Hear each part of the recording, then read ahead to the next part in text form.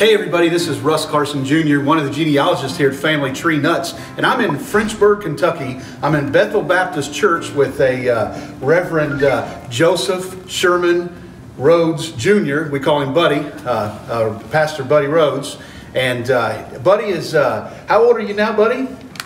I'm 89. If I make it till March 2nd, I'll be 90 years old. Almost 90 years old. So Pastor Rhodes has been a minister almost all of his life, and he was the pastor at this church for over 50 years, and we're going to tell some stories about that here in a little bit. But wanted to introduce him to you, and we're going to be interviewing him, asking him lots of questions about his life. And he's sort of a pillar of the community here in Frenchburg and Menifee County, and a very well-known person, and has lived a pretty exciting life, I think. But we're going to learn some of those stories today. Are you excited?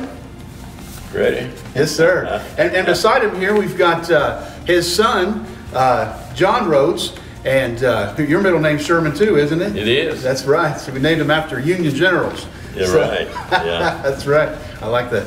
But we're here with his son, and he's going to help us out with the interview process of some stories about his dad. So well, I guess we'll get started. You want to say anything in the beginning, John?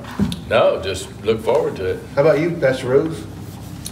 Just ready whenever. All right. Yes, sir. Question. Yeah. Yes, sir. Tell us a little bit about, we'll start at the beginning. When was you born? Where was you born? Tell us about your mom and dad a little bit. Okay. I was born right here in Menifee County, not too far from here, in the home in March 2nd, 1930. Okay. Were you born right here in town, or did you live out in the county, or? We're about a quarter of a mile from here down 36 here. At that time it was, my dad had bought a farm there, and we lived in, there's a little history to that. Yeah, let's hear it. My dad, of course, my mother's father died pretty young. I think he was in his 40s probably, and he had 5 boys and 2 girls. They lived in an area here in the county that back in those days, people, they sold their corn in gallons instead of bushels, Sold their corn in gallons, not bushels. Yeah. I think I know what you mean, sir. Yeah. They did quite a bit of moonshining in the area, and on weekends over in there's quite a bit of drinking, and then which led to shooting and knives and all. And one of the last requests that my mother's daddy made, he asked my dad to get his boys out of that community. Yes, sir.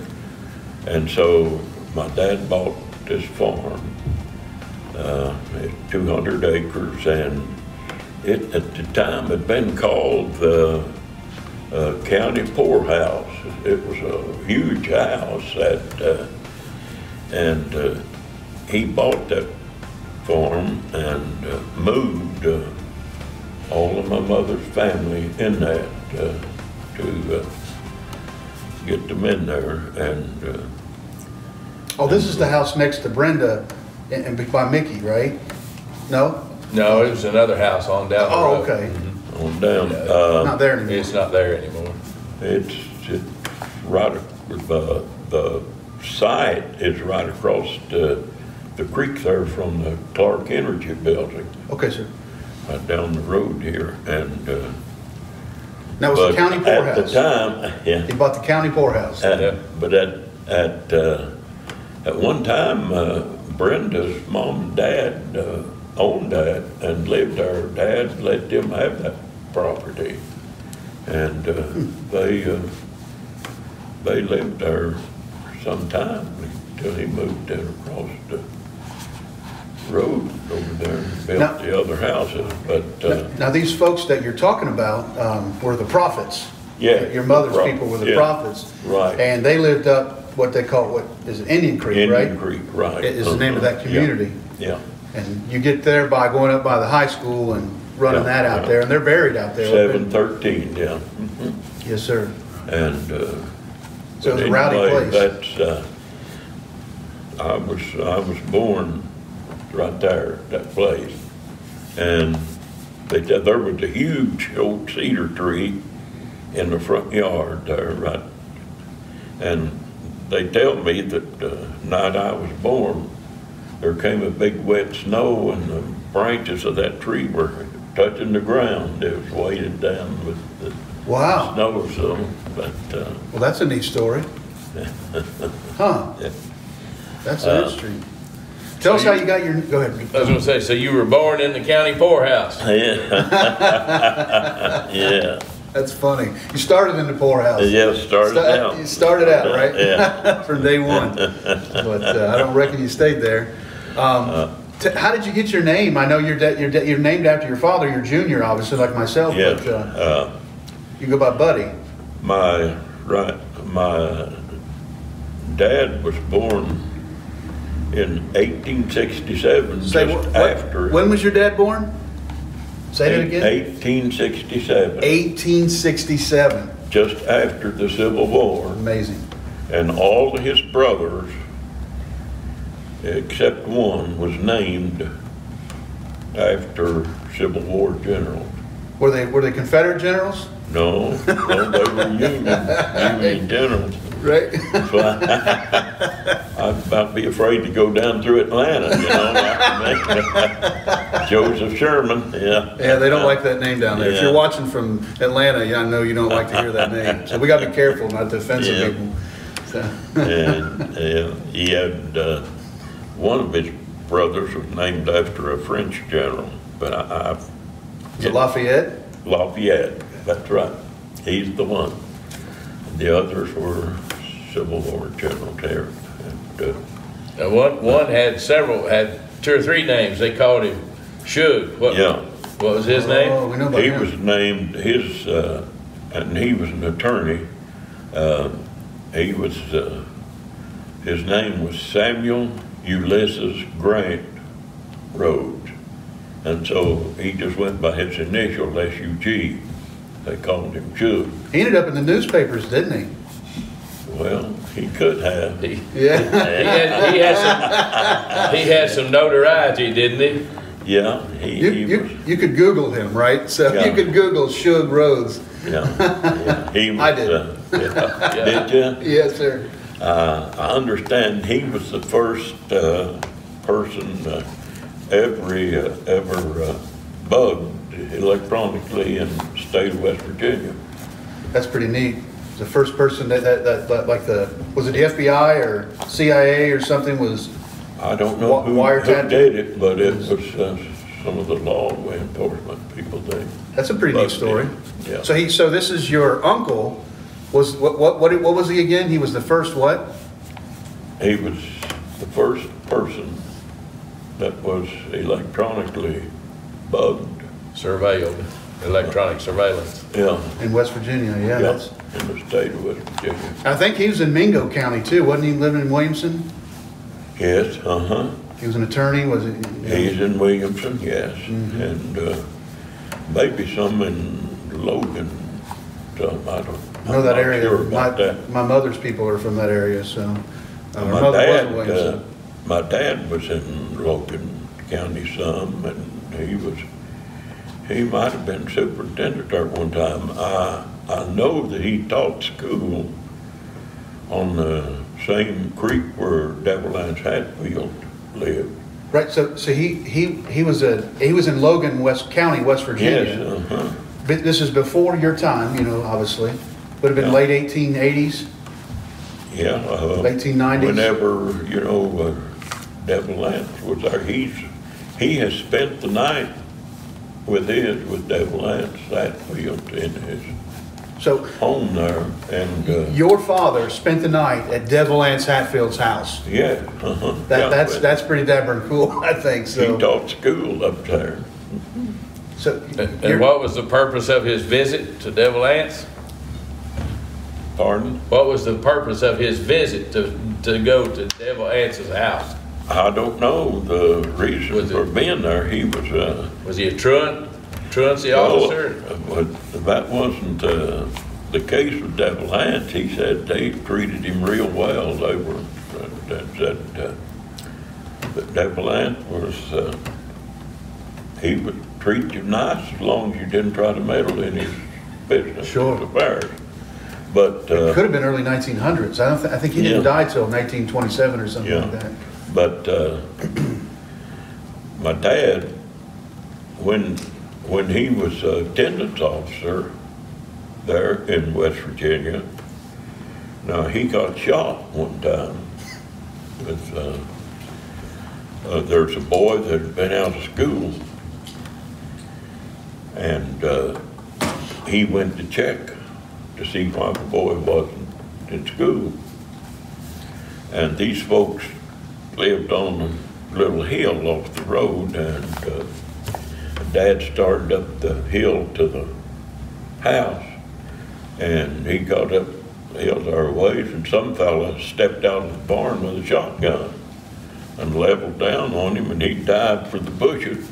The guy got him in the shoulder. Wow. A few shots. He got a few shots in his shoulder, but he found out that the reason the boy was out of school was they was bringing in a load of moonshine, and the man had the boy out to help him, and they thought Dad was a revenuer. Sure, he probably had a suit on. And yeah, yeah. Dad always wore the suit and tie, and they thought he was a revenue agent. And, wow. That's no joke up there. Even in Menifee County, there's a whole lot of stories like that. Yeah. There's moonshine out in the county. Yeah. Oh yeah, I've even when I was young, I've gone out some of these county roads, and you could see back up on the hill, you could see a little smoke coming up at times. Yeah, I bet. I guess. You know if people were picnicking up there, right. I'm sure they were having a picnic. Yeah. And they could see that little smoke up there in the morning early coming out. Did you have any experience of that as a boy, like out in the community, and that don't go up his holler because you know that's going on? Or? So you grew. Well, we didn't finish your story on how you got your name. Why you go by Buddy? Well. My oldest sister, Anna Mae, when she was born, all the neighbors, they of course was coming in to see this new baby, and some old lady in the community there, she came in and she grabbed her and picked her up, and she says, well, little Joe. She looked so much like Dad, she called her Joe, and that name stuck with her. Although her official name was Anna Mae, everybody called her Joe.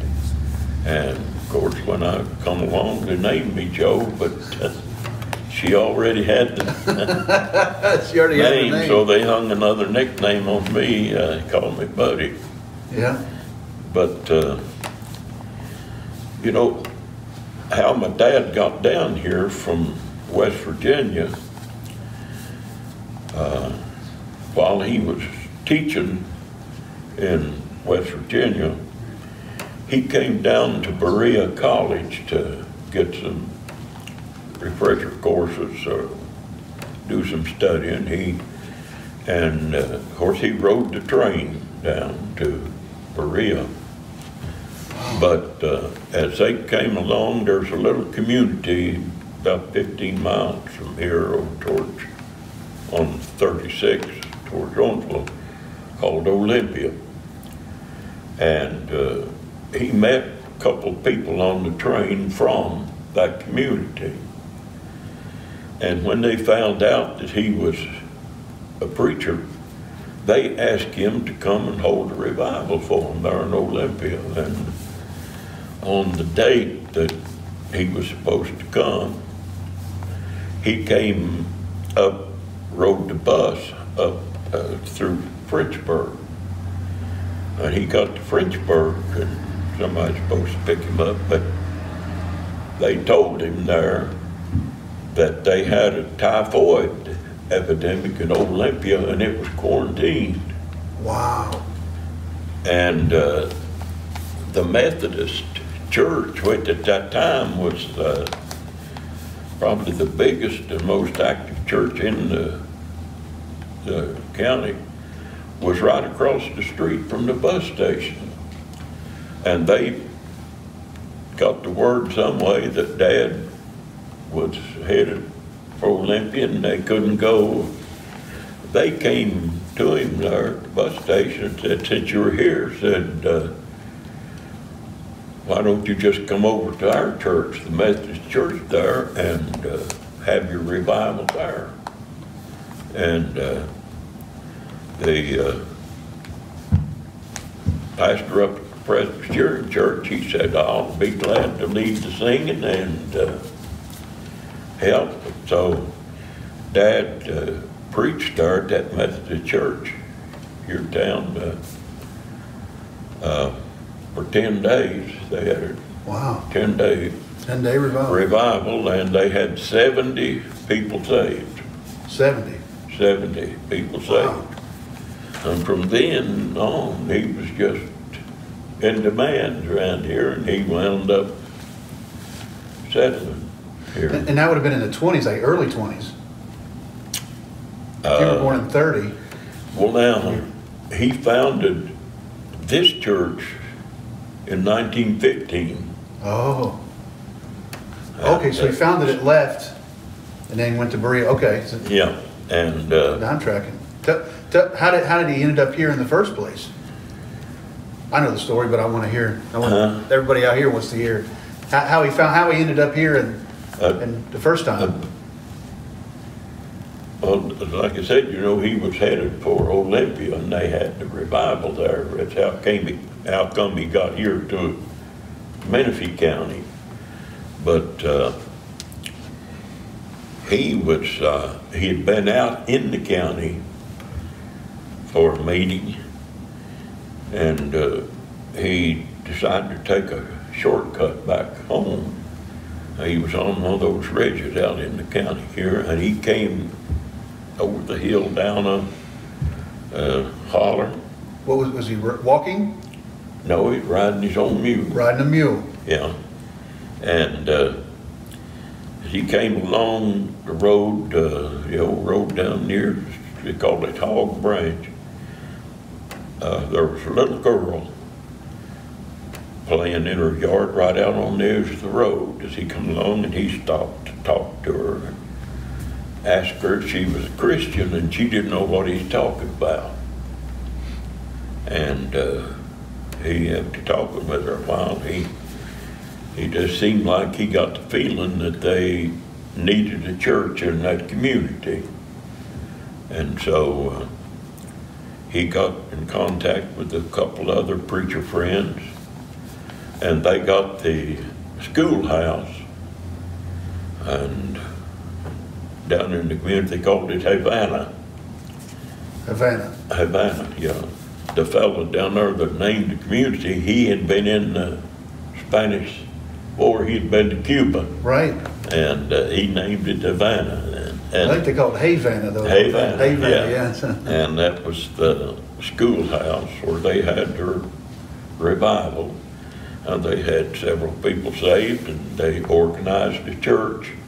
Someone had property right across the road and donated the building site. They went right across the road from the schoolhouse and built I see. Built the church. And so the revival was prior to that then?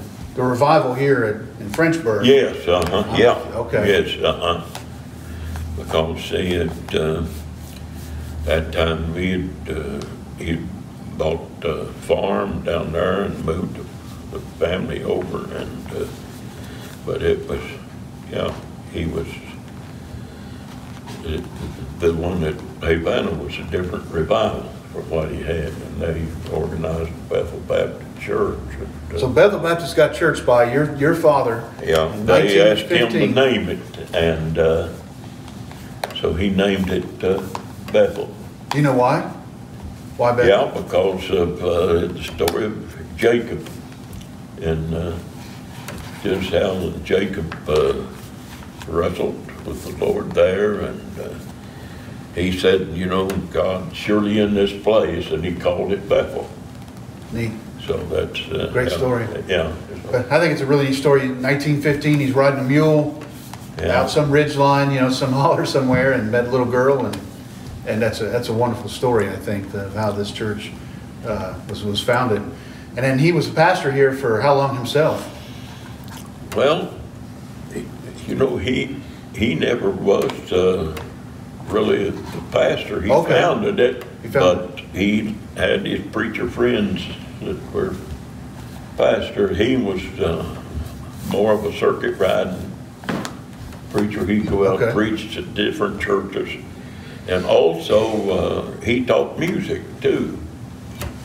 He ordered his songbooks from a company, I believe it's up in Fincastle, Virginia, where it was, a book called Best of All, hymn book.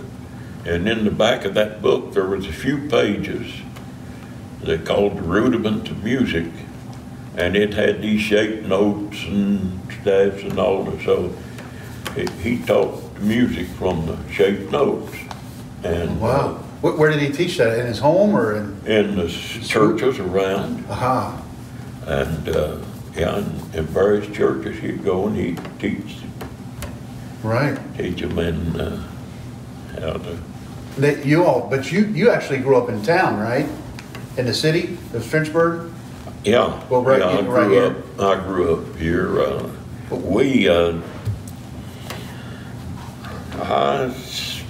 I spent a little time in West Virginia. Sometimes, you know, he still taught school in West Virginia at times, and they'd go up there during the school season, then come back here during the summer. And wow.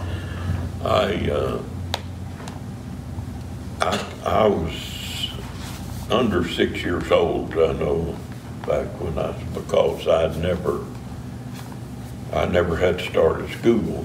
Well, I think I found you guys on the 1940 census living down there in is it maybe McDowell County? McDowell County, I think, maybe south of Logan there. But I don't know if you lived there very long, but I saw your two sisters and your mom's listed on there. But you may have only lived there for a few weeks, but you're on there. It probably was because, the Frenchburg School here is the only school I went to. I started there when I was 6. And,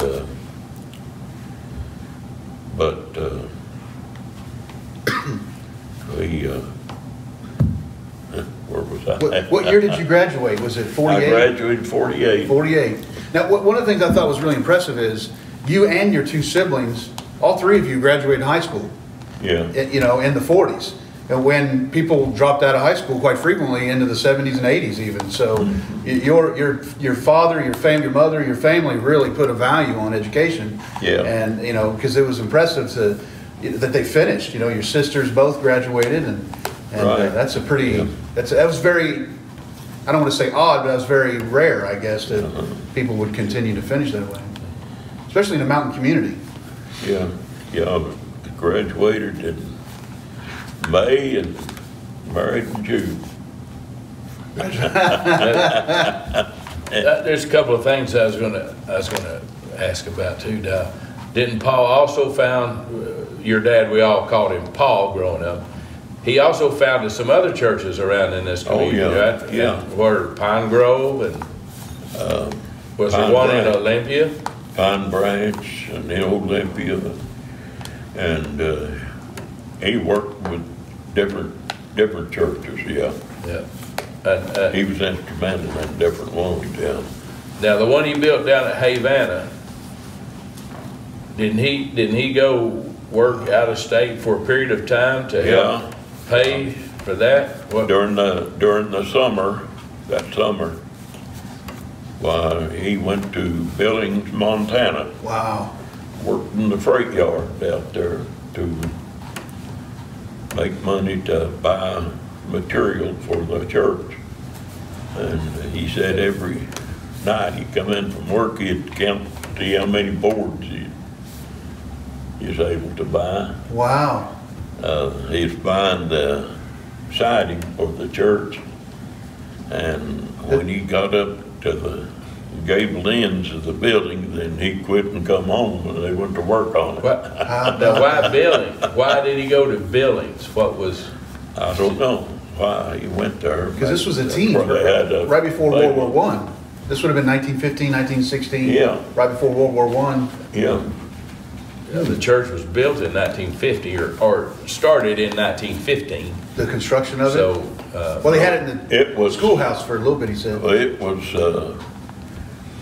dedicated in 15, and August, our homecoming is August 5th, in August. Yes, sir. Yeah. So this past August, it was 104 years old. Yeah. To leave Menifee County, Kentucky to Billings, Montana in the 19 teens would have been like another planet, you know, kind of thing. That's a pretty far place. That's pretty far away. Yeah. That's a neat story. So, in addition to those churches, now too, I know there was some talk about his strength as a young man when they were preparing the foundation for that church. Because he was a big fellow, wasn't he? Yes. Yeah, he's pretty big. Yeah. What? There was a story about they needed a rock moved. Yeah. Well, yeah. On that, one of the old fellows was telling me about when they were laying the foundations for the church. They just used rocks, and all, and said him and another fella was standing there looking at a big rock. They was wondering how they was going to get it over to the foundation. And he said, Dad come along, and he said, what you doing? And he said, we're trying to figure out how we're going to move that rock over there. He said, where did you want it? And he just picked it up and carried it over there and set it down. Wow. How tall was he? He's 6 feet. He's 6 feet tall? He's about my size. You're 6 foot tall also? Yeah. All the Rhodes folks are pretty tall, right? Yeah. They're taller than normal. I mean, they're not 6'6", but they're all taller than normal. Height is your sister Juanita was 5'10", I think, or, you know, right, which is my wife's mamaw, but my wife's 5'10" too, so. Height comes, that's where the height comes from. But your sons are all tall too, aren't they? Yeah. So. Yeah.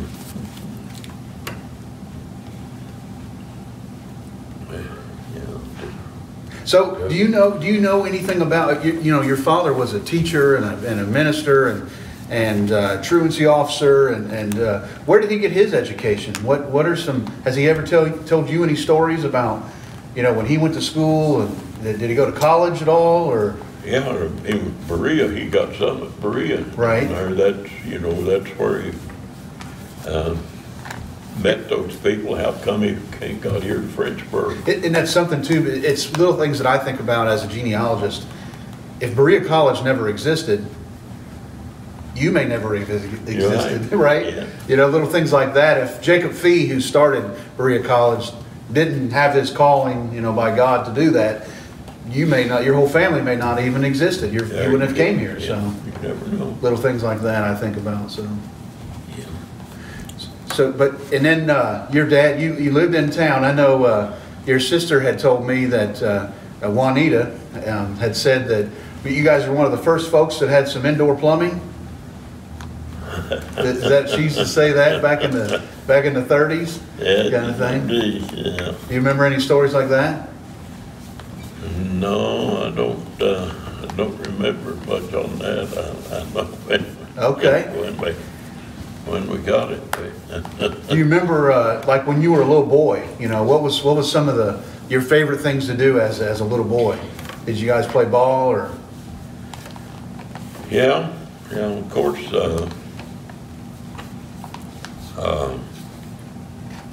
my dad was, he was up in years when I was born. And, oh, that's right, that's another story. We didn't have much, you know, he didn't have much interest in athletics and things like that. There wasn't a whole lot to do. We run around with these hoops, and one of the things when I was a kid, they had these iron wheels. Well, it's just an iron ring. That's what it was, just a metal ring, and we had a wire like a little paddle, and you run along and run that thing.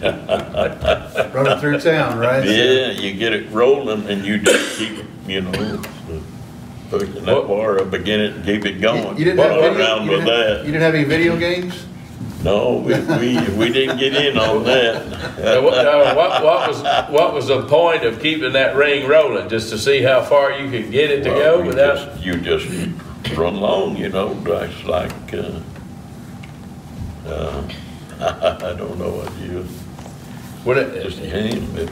I remember you talking about sometimes on your journeys back from West Virginia, certain store you stopped at. You told some story about a certain store you stopped at that you had some kind that was when we memory about it. Moved, yeah.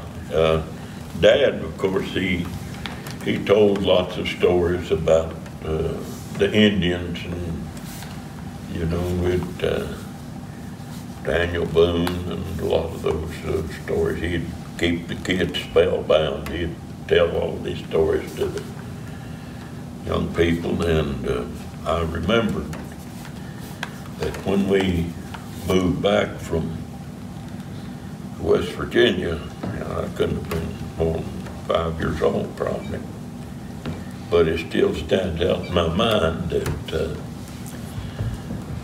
this fellow, there was a local man came up there with a truck and got us, and the first stop we made when we crossed the river into Kentucky was the little community called Tomahawk.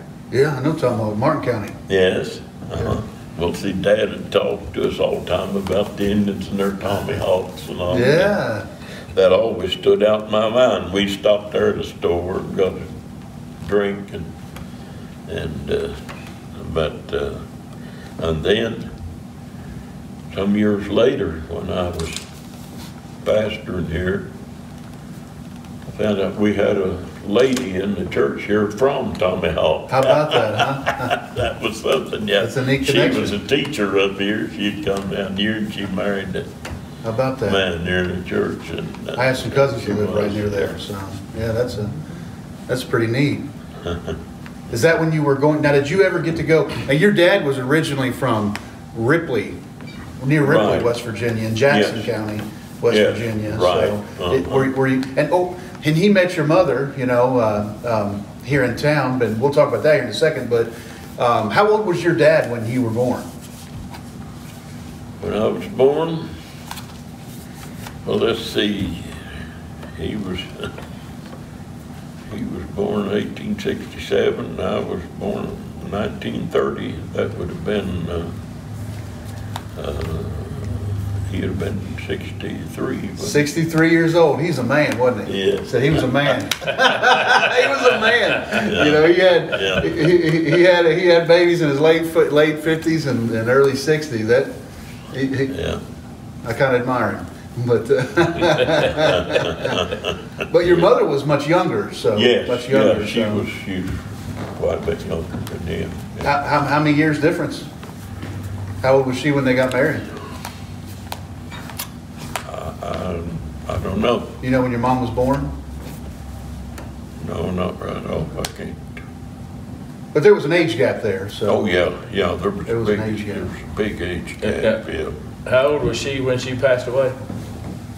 90, was it 94? Her age? She was in her 90s. But, She passed away on the, let me see, she would have been born around, I guess. my boys were, it was their 13th birthday. The 15 day or she passed somewhere away. along in there, maybe in 1915 or something. So, let's see, my boys were born in 1982, James and John.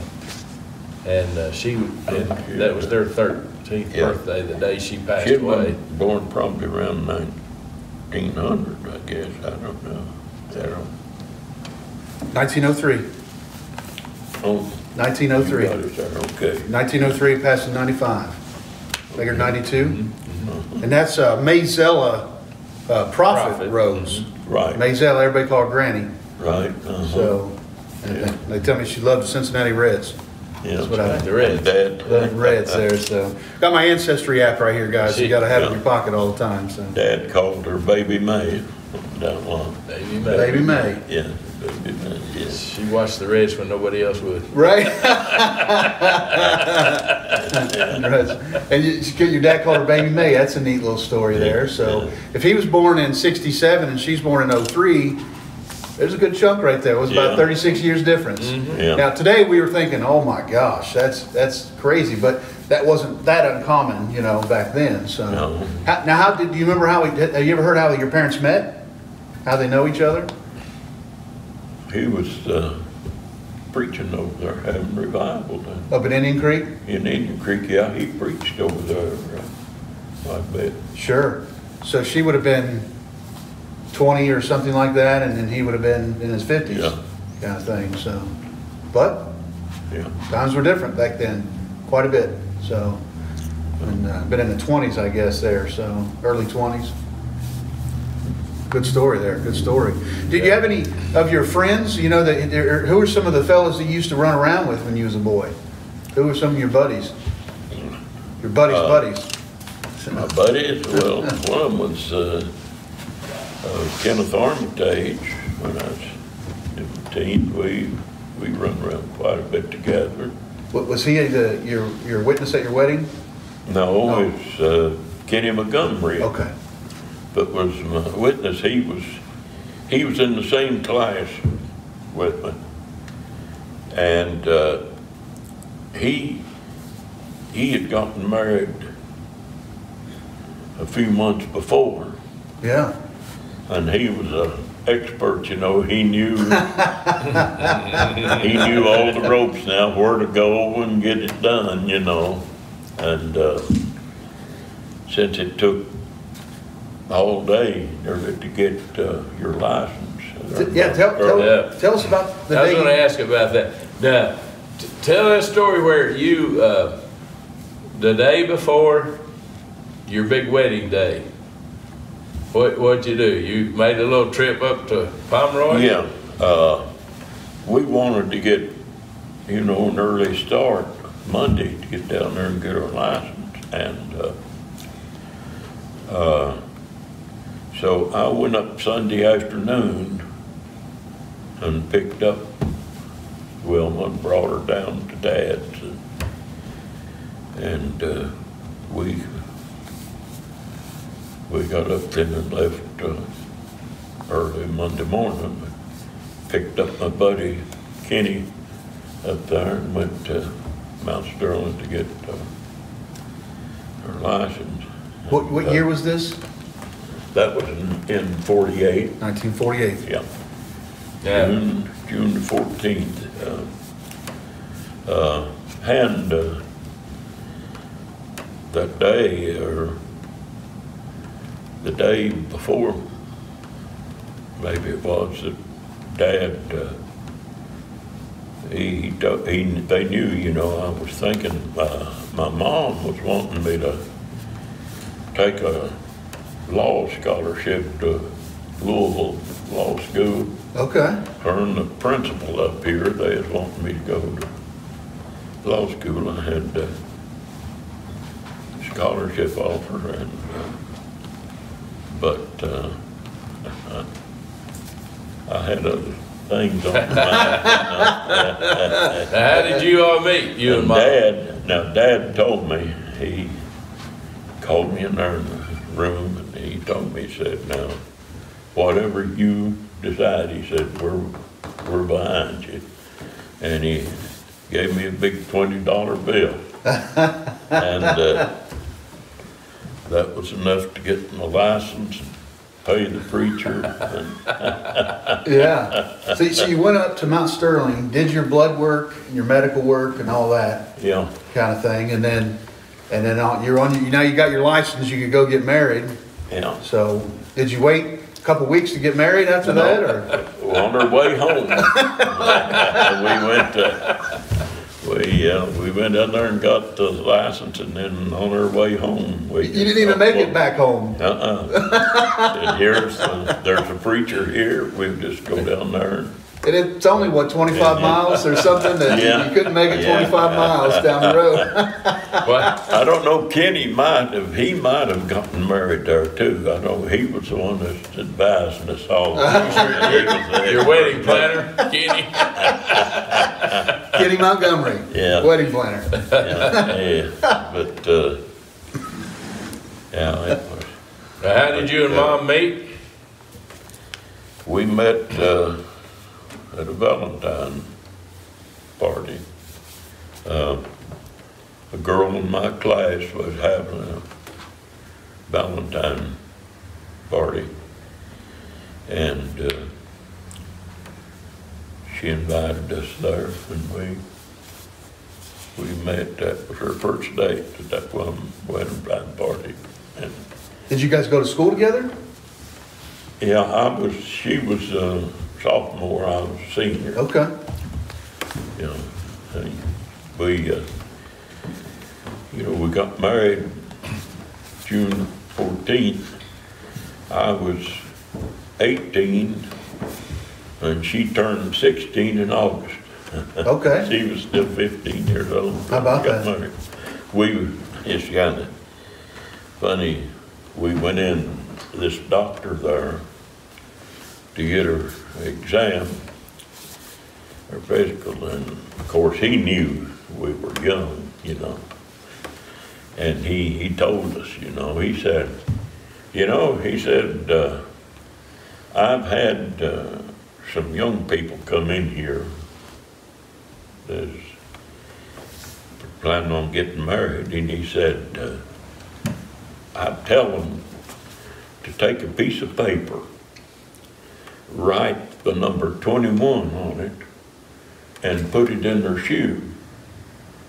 And he says, then if they ask you at the clerk's office how old you are, tell them you're over 21. Because you had to be 21 to not have permission, I guess? Or? Yeah, that's what it's supposed to be. 21 or 16? 21. 21. You can get married with permission. Oh, at 16? Yeah. With permission?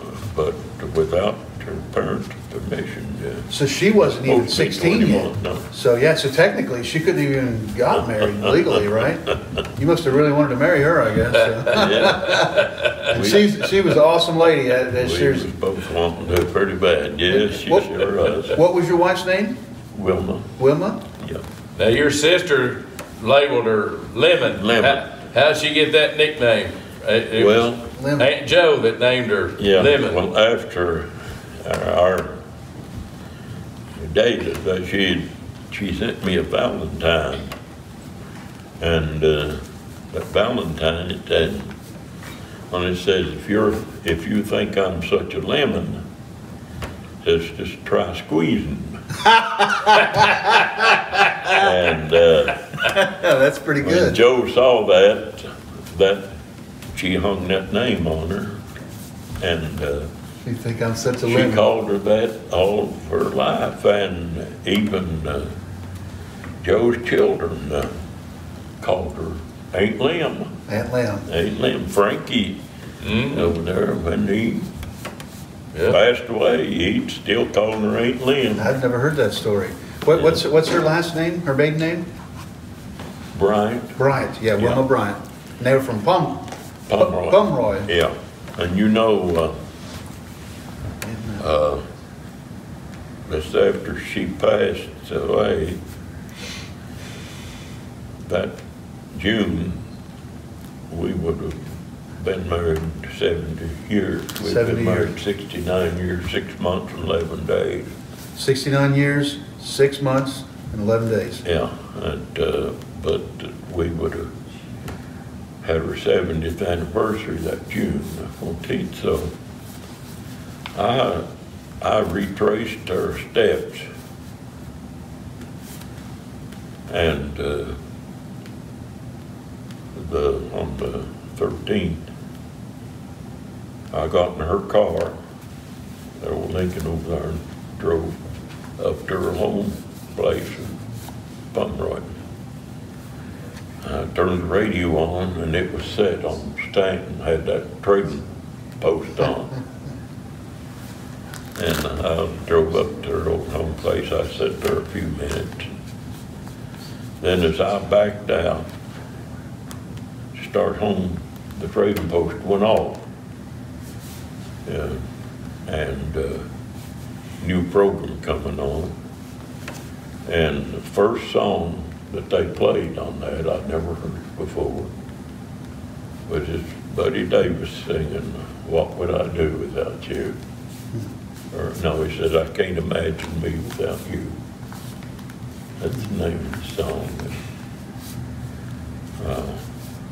Allison called me and I was telling her about that, and by the time I got home, she had it on my iPad. She got it some way recorded. Downloaded it. And then in about a week, I got this little package through the mail, and it was a CD of Buddy Davis. It had that song on it. I Can't Imagine Me Without You. And Wow.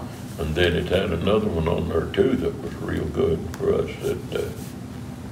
That wedding picture, some fella. The story of the song was this old fella sitting there looking at the wedding picture, you know, with them, and he said, you know, if he had his life to live over, he'd still want to be in that picture with her. It was Wow. real good. And she located that CD up here at the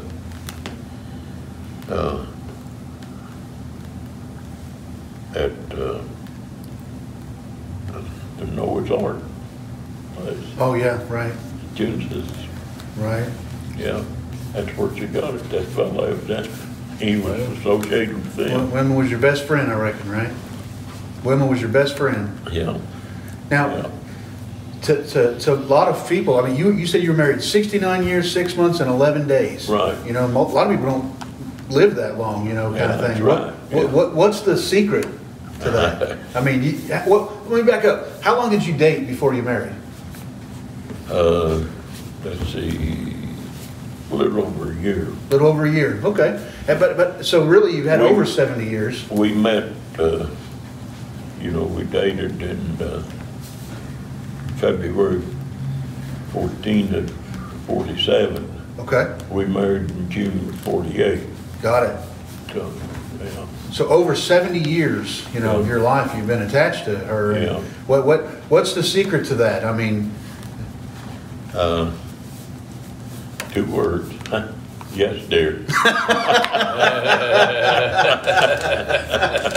I was looking for some major words of wisdom here, but yes, dear. But, you know, she lived longer than anybody in her family had. She outlived, And tell a little bit about Wilma, your wife, and some of the things that she done in her life, because from somebody who's, you know, in the family but outside a little bit, she's spoken about as a saint, you know, kind of thing. So she was, tell a little bit about what she did in her life. she really had a love for people. She loved people.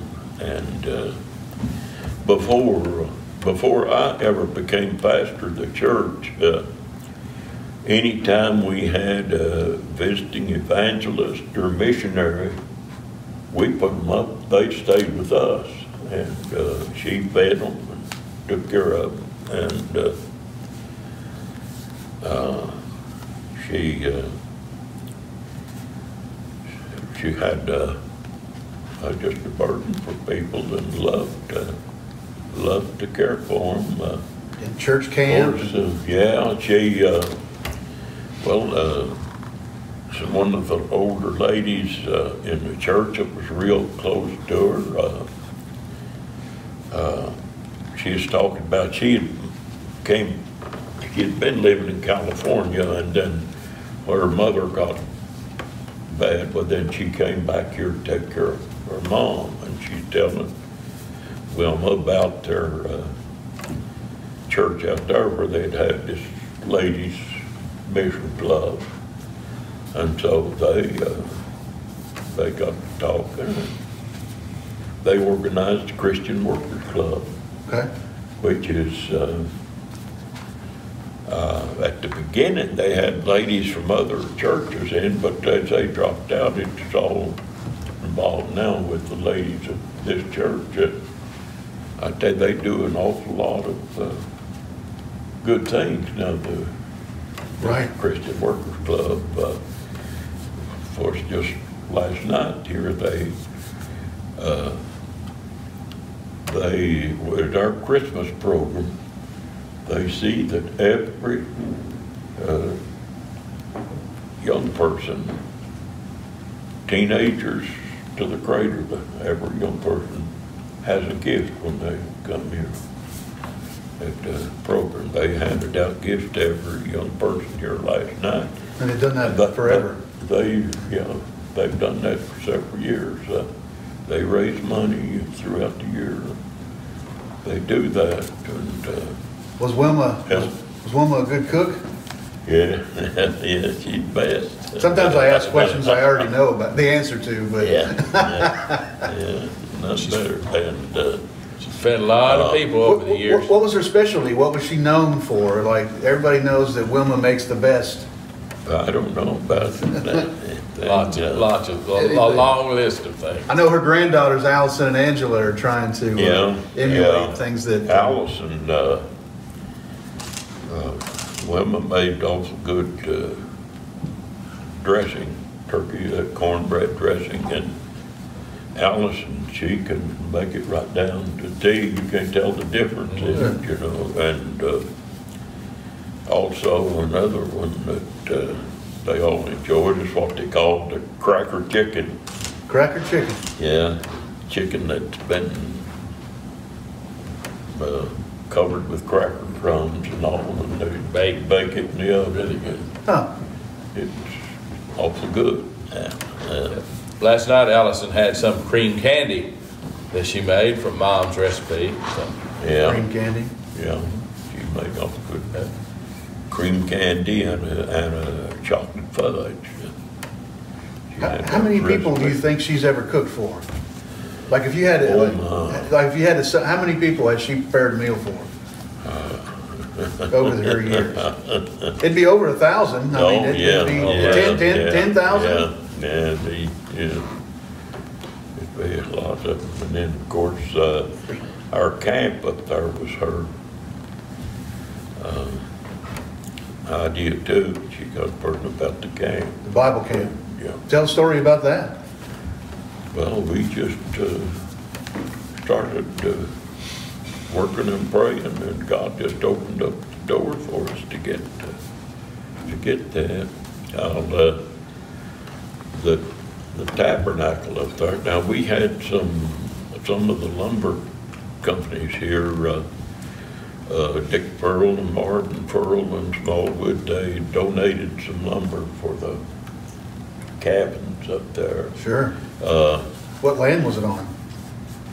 Well, we gave most of the land, Wilma and I, and we bought one little parcel up there from Canoa, they got the farm from Carl. Okay. Carl and Juanita, they had owned it, but they had sold it to Morrison and Rilla Canoa. When the dam came in, they had to leave the basin down there. But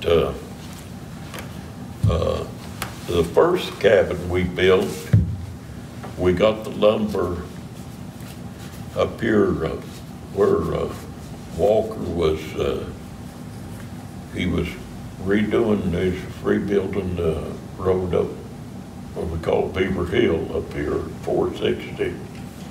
And they had to buy some houses down there on the right of way. And he gave us an old house there, and some of us went up there and tore the house down and took the lumber up there and built our first cabin. Excellent. But now, the tabernacle that we have now, we were having a community-wide camp meeting, different churches involved in, and we was using the tent. And we get the tent from Lexington down there.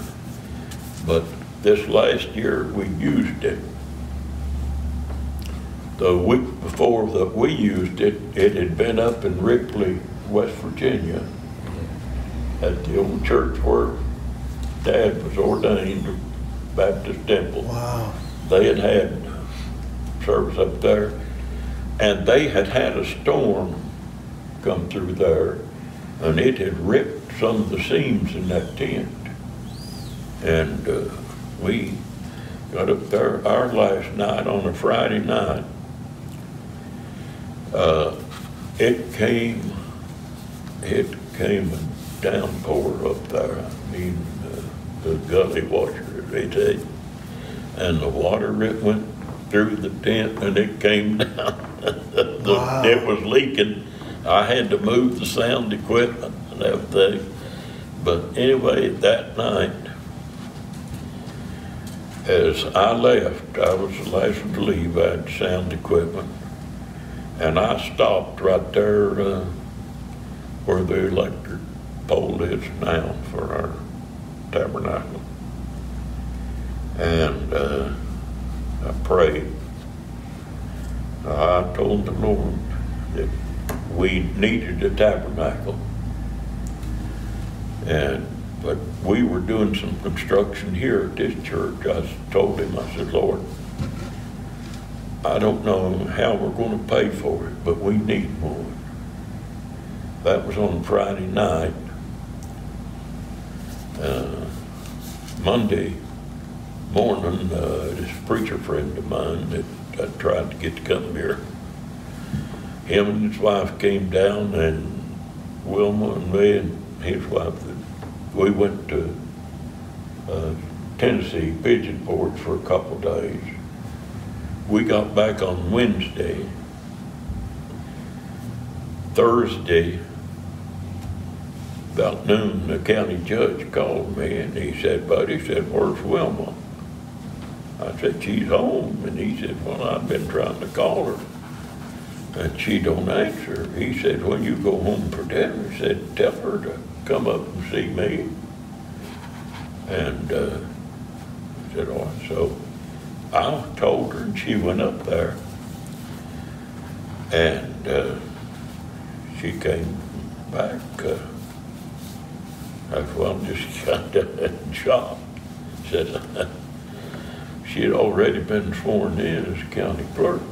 The county clerk was retiring, and of course the two girls that worked there, Carla and this Joanne Spencer, they were both running for office, and the judge wouldn't pick between them. He didn't want to take it, or so he told Wilma, said, the only thing I ask is that you keep them girls on and that you don't run for the office. And but she came home and stayed shot. She said, I don't know what in the world happened. I said, thank you, Lord, for that tabernacle. And she worked there a year and a half and paid for that tabernacle up there. That's where all of her Most of the salary went on that tabernacle. The incumbent was retiring in the middle of his term, so the judge had Mom serve out the remainder of his term, a year and a half, and she used her salary to pay for that tabernacle. Awesome. She had no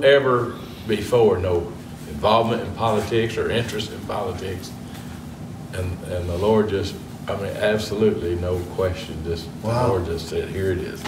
I can look back and see where he is just overruled. For instance, I was postmaster 35 years up here. You were the postmaster for 35 years? Yeah, and back in 51, I guess, Korean War going on, and I knew he was going to get drafted. Wilma and we talked about it, and I said, if I have to go to service, I want to get something I can use after I get out.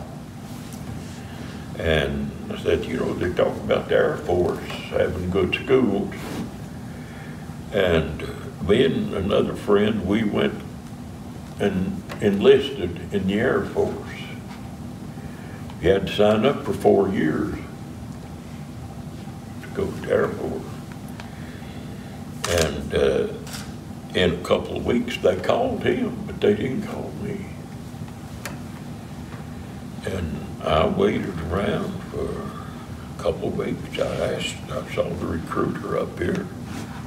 He said, you'll be getting right away. Well, the next week or two, I got my call from the draft board reporting to duty. Well, I went down to Winchester to see him, and he got on the phone and tried to call the office in Louisville to see what happened. And he said, he had the phone was ringing. He said, "You're the one's about to get drafted, ain't you?" And I said, "Yeah, I got my call yesterday." And he just hung up the phone. He said, "I'm sorry." Then said, "There's nothing I can do because draft board has first choice." And I got drafted for 2 years. Okay. And I went in, they put me in the Signal Corps. In the Army? In the Army, yeah. They sent me to the Signal Corps. And then they went to Fort Monmouth, which had the finest technical schools in the world. And I found out that's where the Air Force was sending their people for training. Okay.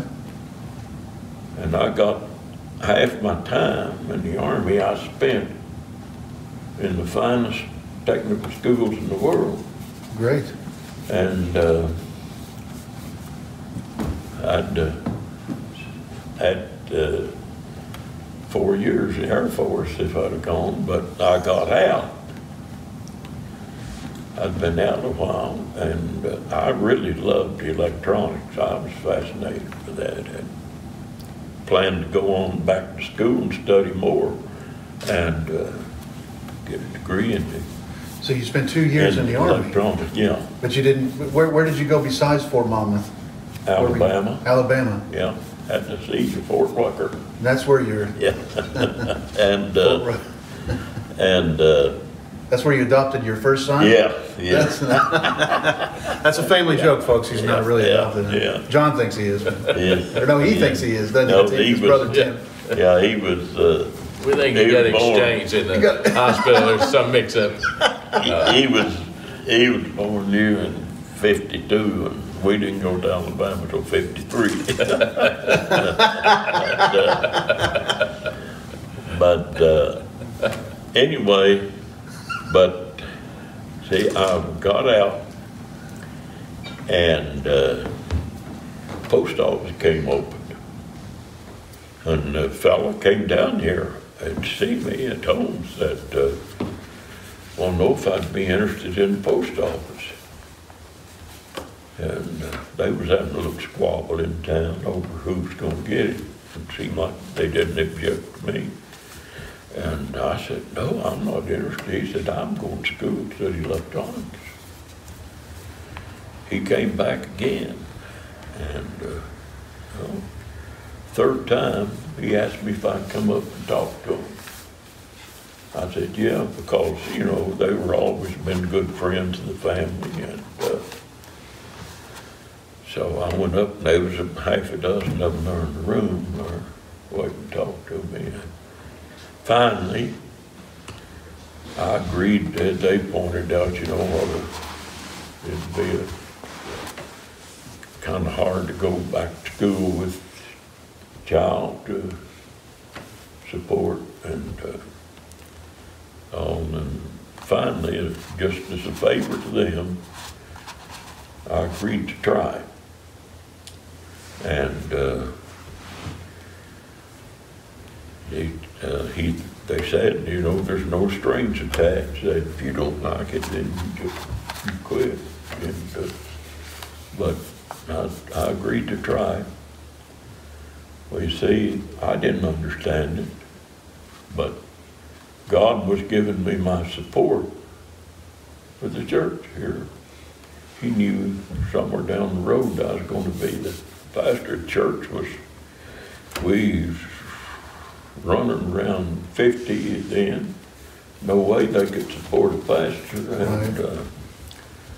and they weren't that big of givers back then either, you know. Back in when, but if I had got my way and gone into the Air Force, I wouldn't have been available when the post office was open. Right. They lost my papers. Yeah. And right. God had a hand in that some way. He worked it out where the time schedule came together right. And the way it turned out, that post office was a perfect job for me as pastor. I could get off anytime I needed to go to the hospital or do a funeral or anything. I could get out anytime I needed to. Yet I had perfect. A good job to take care of my family and everything. It worked out perfect. What year did you become the postmaster here in Frenchburg? In 55. 1955. And when did you retire? What did you? The last day of 89. Of 89. Last day of 89. Yeah, and so what? From the post office. 35 years? Yeah, 35. And I returned the last day of 14 from the church here. Hey, Pap, I want to talk to you a little bit about, you know, you was talking earlier about when you moved back here from West Virginia, you stopped in Tomahawk. Yeah. So what are some of your childhood memories from when you moved back here? You talked about the game you played with the ring. Yeah. Chasing the ring. We played a little softball, and that's about it. There wasn't too many games to play back when. You didn't play. You didn't play basketball in high school. Maybe no. Why? There's a particular reason, wasn't there? I was too shy. I was too shy. I wouldn't get out in public in them little short pants they wore.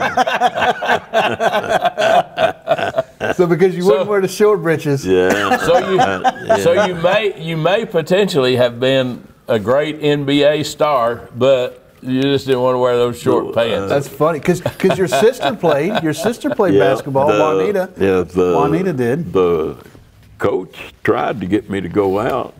He came to me, tried to get me to go out, but I was just too shy to get out there. Do you wear the short pants now? Do you wear them now? Not too often. Well, I mean, you know, only at the beach. Only at the beach. You know, the ball players now, they wear them down below their knees. Now I might have played if we'd had uniforms like that. Them saggy ones.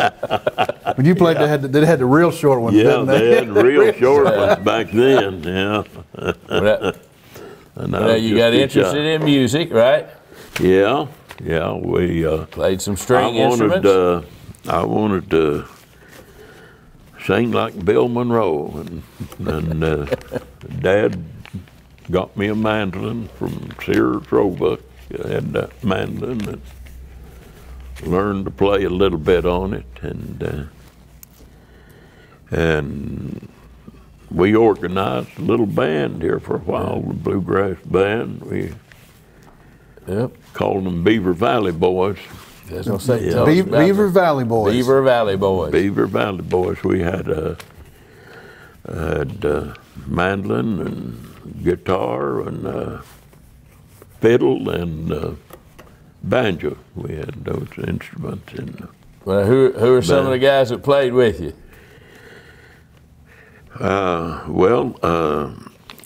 Chuck Ledford, he was the best musician, really, of the bunch, and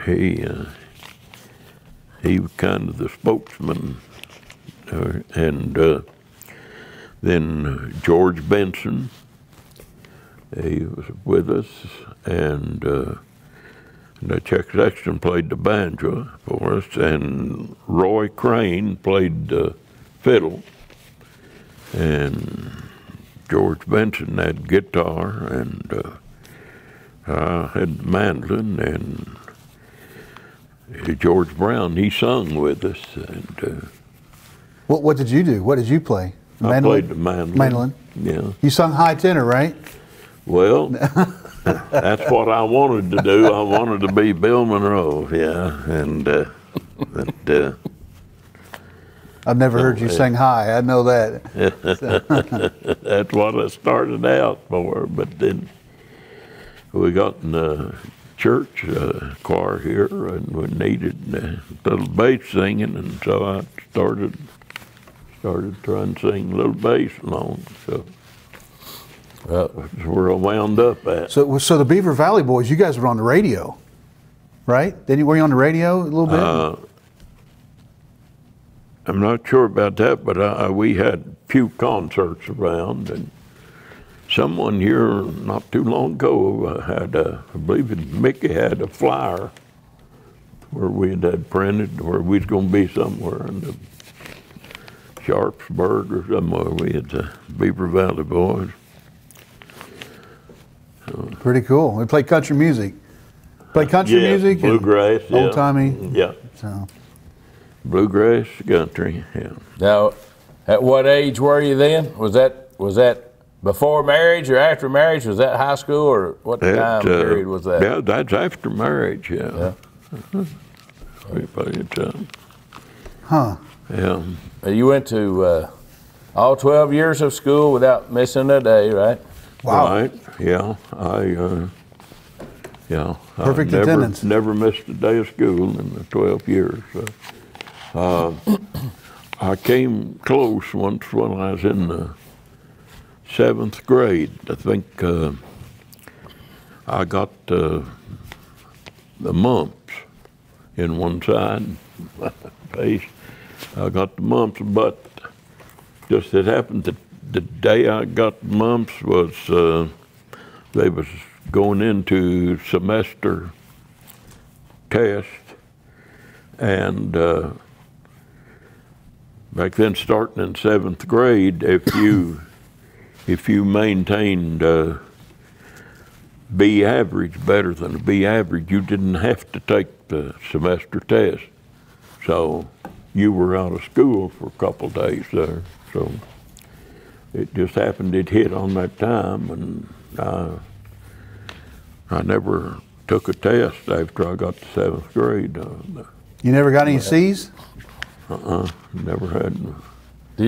You graduated pretty high in your class, didn't you? Yes, I was. I was salutatorian in the class.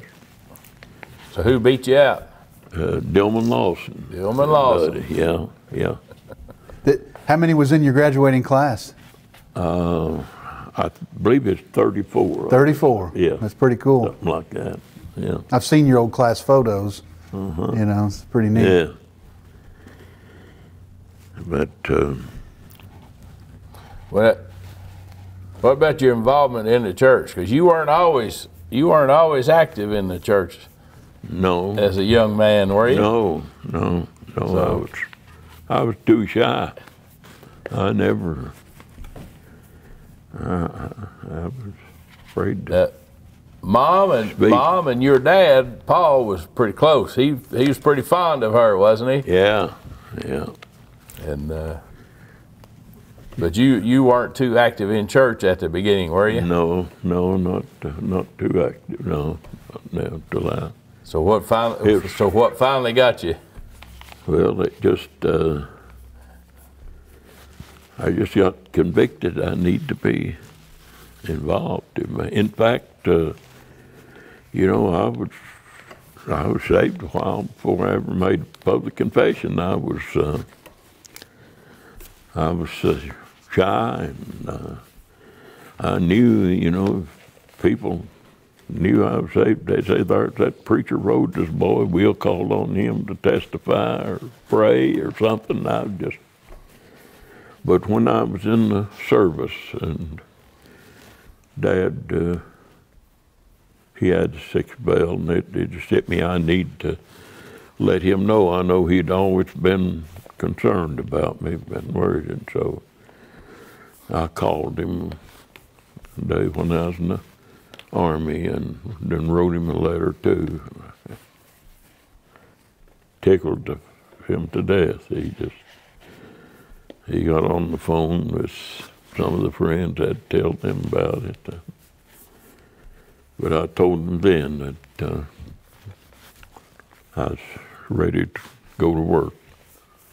And when I came home from the Army, him and George Brown took me in the creek down there at the old church side. We went in, the creek was in behind the church, and they took me out there in Beaver Creek. And the water wasn't more than knee deep there, but they hit the bottom with me too. My back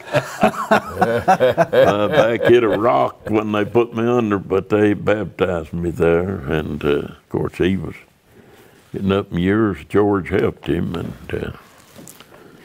they baptized me, and then I got involved in the church. Wilma had been working some and with them, teaching while I was in the Army, but we got involved, and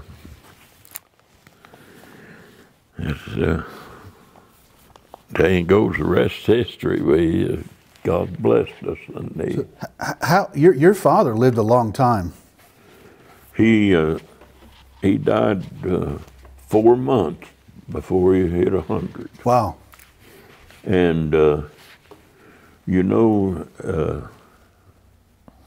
the thing, the doctor couldn't find anything wrong with him, really.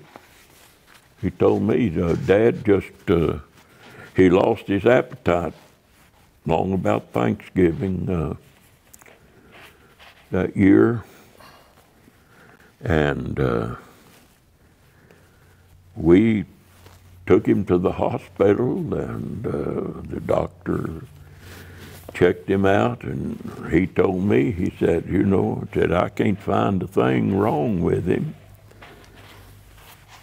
He said I could put IVs on him and, you know, feed him that way, but I said, no, if there's nothing wrong, he don't want to eat. I said, let him have it. Did your dad ever tell stories about his childhood to you?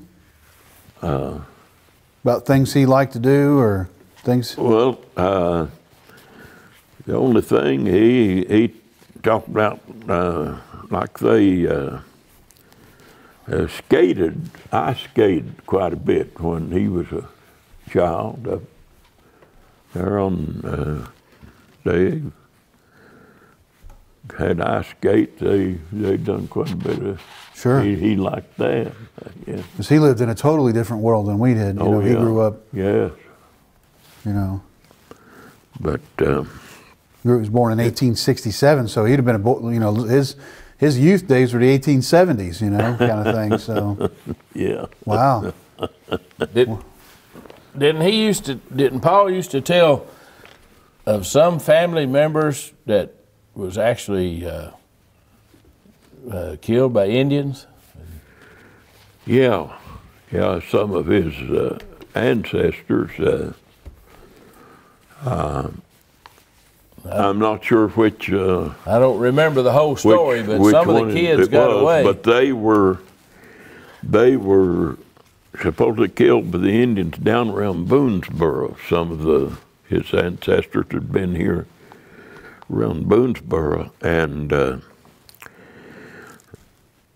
some of the neighbors across the hill had been sick, and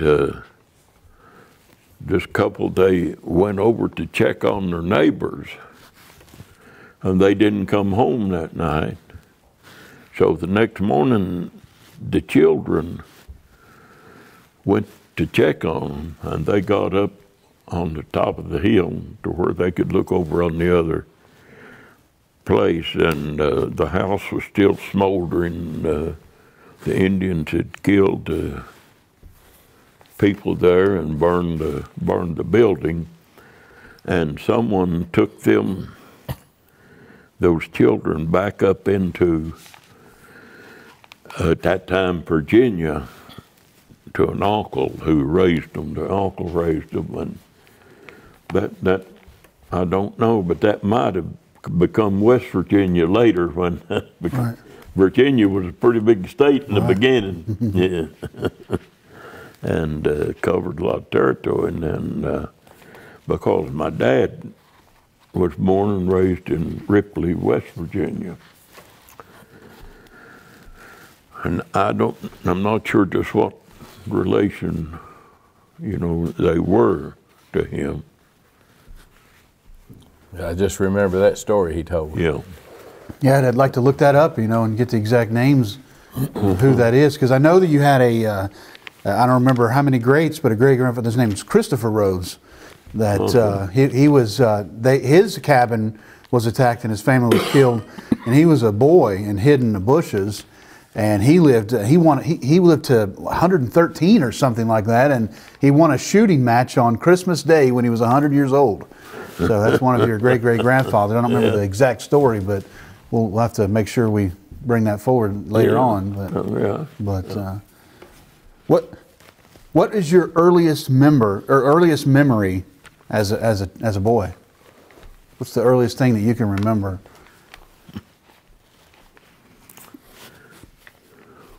I'm not sure what that would be. I don't know when. What stand out? What is any memory that you have when you were young? Well, there's. I remember when we were in West Virginia. I remember that the house we lived in was right close to the railroad. And I remember my mom didn't like it when the train went by on wash days, when she had her clothes hanging out there on the line close to the railroad, and that train go by spouting out that smoke and Oh wow, yeah. Just soot all over the clothes. Soot on their clothes, yeah. Wow. And I can. Do you remember I your remember first? that. Do you remember your first time you got a TV? The TV? No, I don't remember the year the first time. Yeah, I remember. Were you an adult or were you a kid? Child? Yeah. I've been an adult when we got him, but I remember in my youth, one of my brothers, my uncle, her oldest brother, my uncle lived right across the road here from the church, and he was the first person in the community to get a radio. Okay. It had, it had about a half a dozen batteries sitting around in that radio. And the neighbors would gather in there on Saturday night and listen to the Grand Ole Opry. Wow. He was the only person in the community that had radio. What was his name? John Prophet. John Prophet. John M. John M. Prophet. Was the first one to have a radio. Yeah, he was the first. And about when was that? Oh, it would have been the 30s. The late 30s. Yes, or late, or early 40s. Because I was growed up and married in 48. Yeah. It was before I got into high school. Did they pay admission to come listen? They bring a dime or something? What we do, they're gathering on Saturday nights. In the wintertime, we'd get out here and gather up ice, and we'd make ice cream. And my aunt, she had a big old bucket over there. She made the ice cream in. They didn't have an ice cream maker. She just put it in that bucket, and they'd take turns sitting there and twisting that bucket by the bales. They get it by the bales, just twist it back and forth. And then every once in a while she'd pop that lid off and stir it up, and that's the way we made the ice cream. And then in warm weather, they made this molasses taffy, make candy, and they'd be out there pulling that candy and getting that ready to eat. So was that your favorites as a boy? I mean, that's what we all look forward to on Saturday night, there. And then we'd stay there until Roy Acuff would come on at 11 o'clock to close it out. He'd sing a song, Great Speckled Bird or Wreck on the Highway or something. He'd close out always with a hymn. And God did. And after Roy Acuff sung, they'd all go home. So that was mostly your social life at that time. Yeah, it was gathering on Saturday nights to listen to the Grand Ole Opry and make ice cream. Yeah. Some of them around, they had pie suppers around, but of course I wasn't big enough to get involved in any of that. But what is a pie supper? They would meet somewhere, and the ladies would bring in pies, and they have an auctioneer that he would auction them off, and the men would buy the pie, and then they'd eat with the woman that baked it. I've seen that before, yeah. Okay. That was the social life. If you really wanted a quarter, then you needed to buy her pie. Yeah, you buy her pie. Yeah. The price goes up. Yeah. I've seen that before on that Loretta Lynn movie. He done that. He bought that pie, but she used salt instead of sugar. But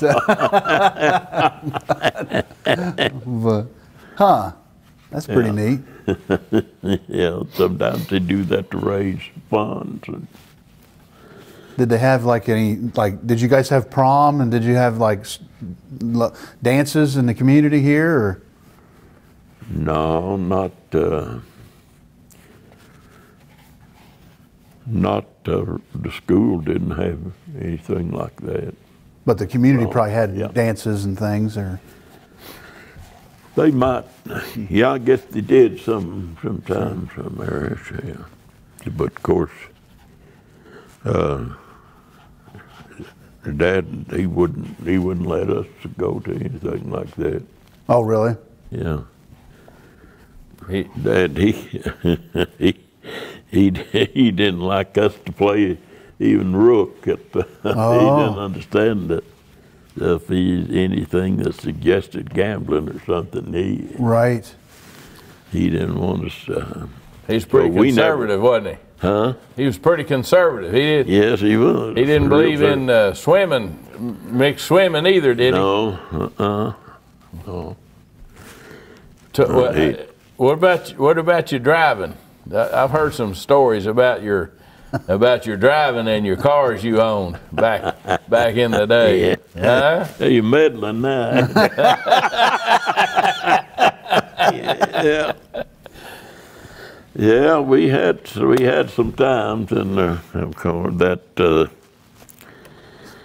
we had an old '37 Ford at one time. You know, those old cars had they had mechanical brakes on them, where they just had the cords run from the wheels into a place in the center of the car there, attached to a lever, and when you push the brake down, it'd pull on those cords, and it wasn't much of a braking system.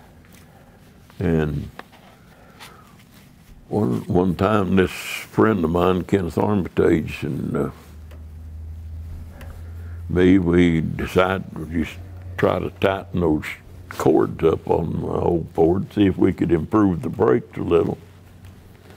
And we got to working, we disconnected the cord there in the middle, and we was trying to take up some slack in it, and we suddenly saw the time was getting away. We had something scheduled that night as a Saturday. So we just tied those cords up so they wouldn't drag the ground. And I drove the car there for about a year without any brakes. I just, and funny thing about it, Kenneth Armitage later, he became a state policeman. He'd have got me for that. He drove around with no brakes. Yeah, he got me for that, but I drove that thing, I just geared it down, you know, it just mechanical. You do anything to the shocks? Yeah, I was going to say cut some the other shocks. modifications, did you? Cut the shocks off of the back so it'd sway when we turned the curve corner, and there was I just gear it down, you know, you go from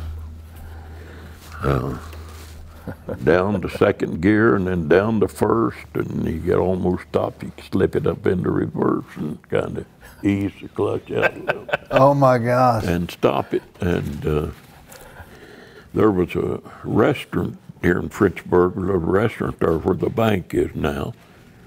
And I'd stop there about every morning on the way to school, and we'd sit around just a while. Time to go to school, there'd always be 3 or 4 of them boys pile in the car with me to ride on over to school. We'd build up, and when we'd turn in the drive over there, there's 2 big stone pillars on either side of the drive, and where you go into the school, and it's just a one-way drive. And we get ready to turn in, I'd shove that thing up in second, you know, and I'd goose it.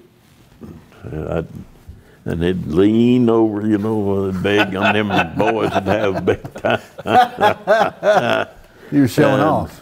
Yeah, we'd have the time. We'd always hoop it up. And I turned in there one morning, and boy, I poured it on, and I turned up. Just as I turned in, I met a school bus coming out. Oh, wow. And I just didn't have time to go to low gear or anything. I just jerked that thing out a second and put it up in reverse and sat there and slipped the clutch, and the fenders, they was flopping up and down, but we got stopped before. Oh my gosh. That's right here at the school up here. Yeah, the old Frenchburg school, yeah. I don't guess Paul knew about that, did he? No, he didn't know. I didn't tell him about those things. So you had your own car in high school in the 40s, right? Yeah. How did you work a job? Oh, no, my mom bought it, yeah. So you made the modifications to your mother's car? Yeah, that's what it was. Yeah, yeah. So your mother had to drive it with no brakes. Yeah. Well, she didn't drive it that way. She got, yeah. He got her another car. I gotcha. Huh. Do you remember when you grew up, you pretty much stayed right here in Frenchburg, right? I mean, Right. you really didn't go to even Mount Sterling probably very often, Not did you? often. When maybe we go sometimes on Saturday to a movie or something down there, but What about Lexington? I mean, would that be? no, hardly ever went to Lexington. But I bet everybody listened to the Cats on the radio and. Yeah, oh yeah. Yeah, all knew Kaywood Leopard. Yeah. Yeah, everybody listened to that. When before you went to the Army, I guess that was the farthest you'd ever traveled. But before that, what was the farthest you'd ever traveled before you went to the Army?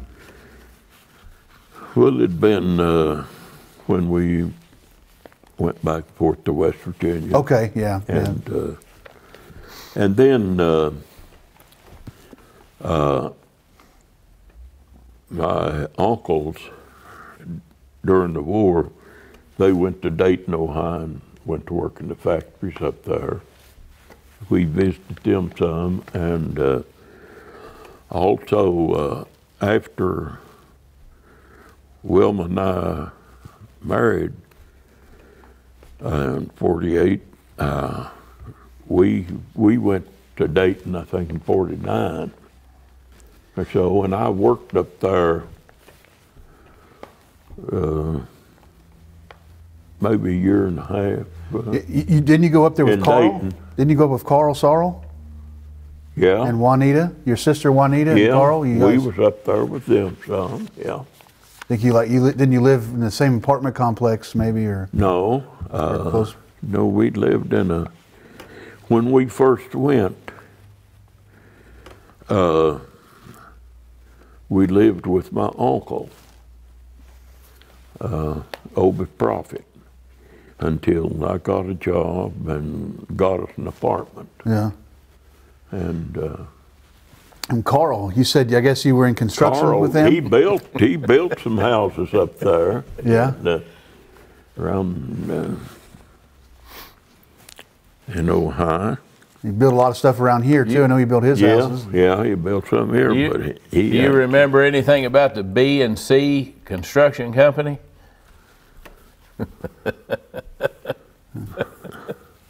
With the Buddy and Carl. The Construction- Buddy and Carl Construction Company. You all built a few things, didn't you? Yeah, yeah. We pretty much built the house I live in today.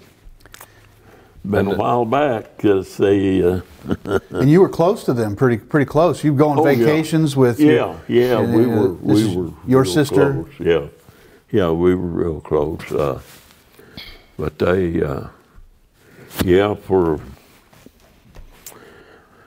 we started going to Myrtle Beach in '79,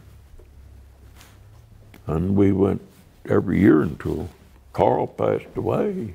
Yeah. Of course, then we continued to go, but my sister didn't go then. But Right. there was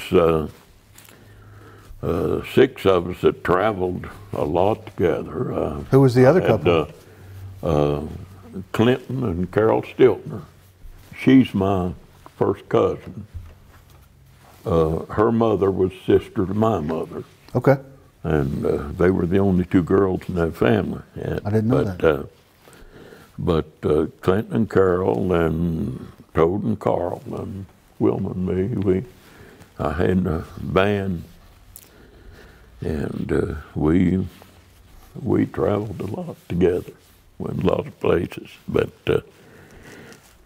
we had a good time together always. And, but we started going to Myrtle Beach back in '79, and I've been going for 40 years now. Yeah. But 40 years. Stayed the same You still place. do that, yeah. You do. Yeah, we still go. We just went. This year was 40 years. Yeah, we Wow. we went to the regular down Myrtle Beach and went to the same motel for years. Our first year that we went, before we went, I called and I booked.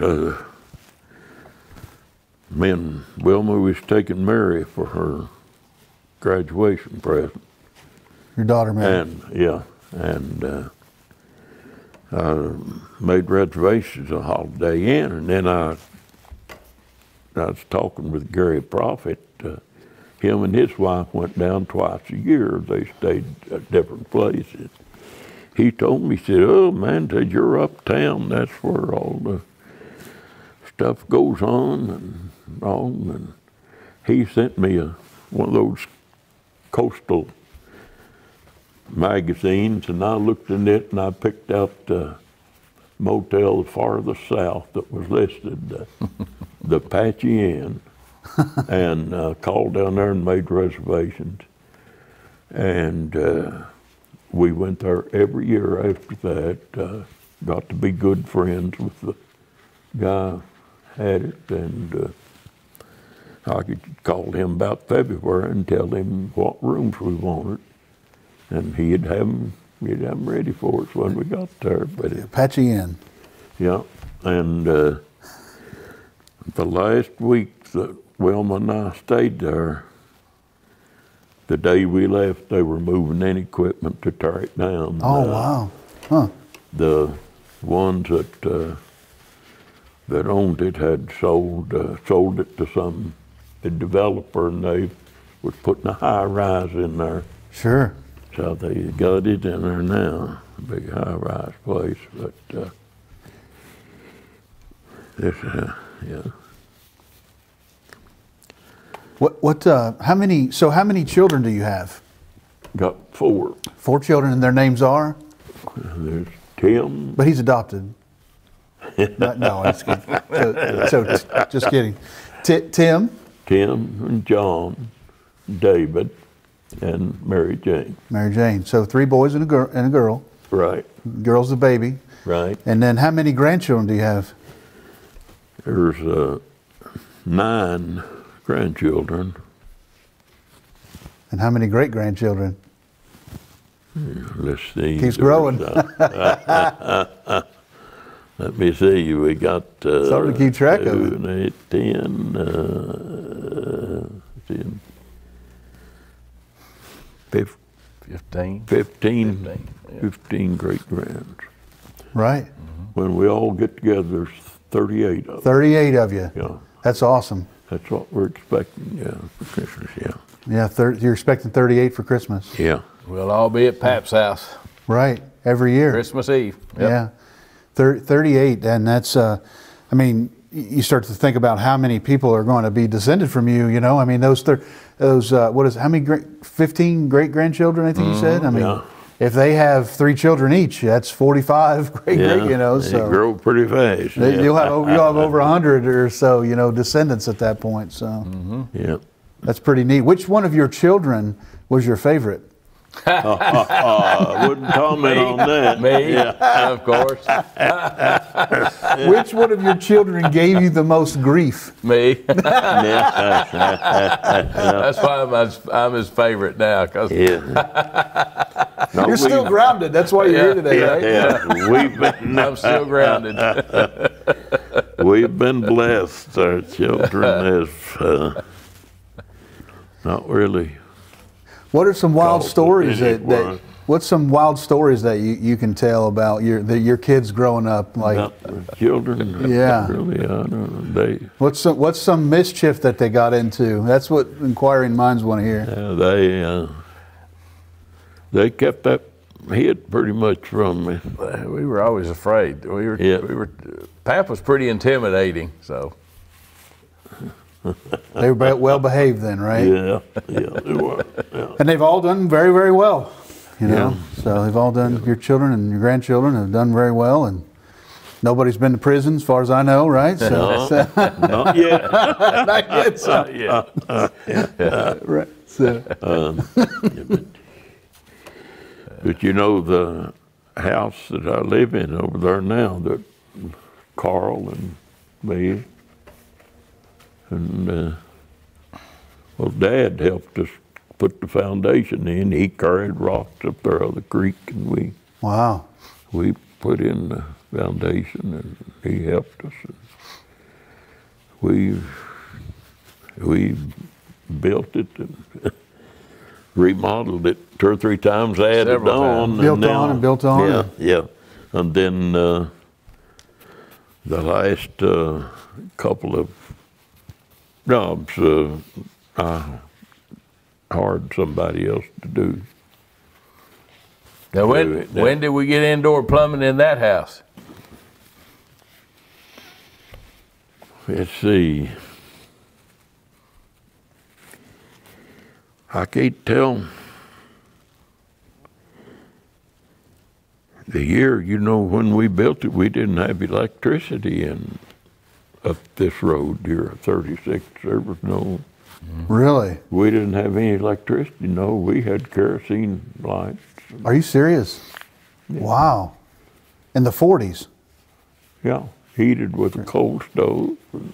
Now, I remember the coal stove. Yeah. Wow. I remember carrying coal for Dad and for Paul at his house.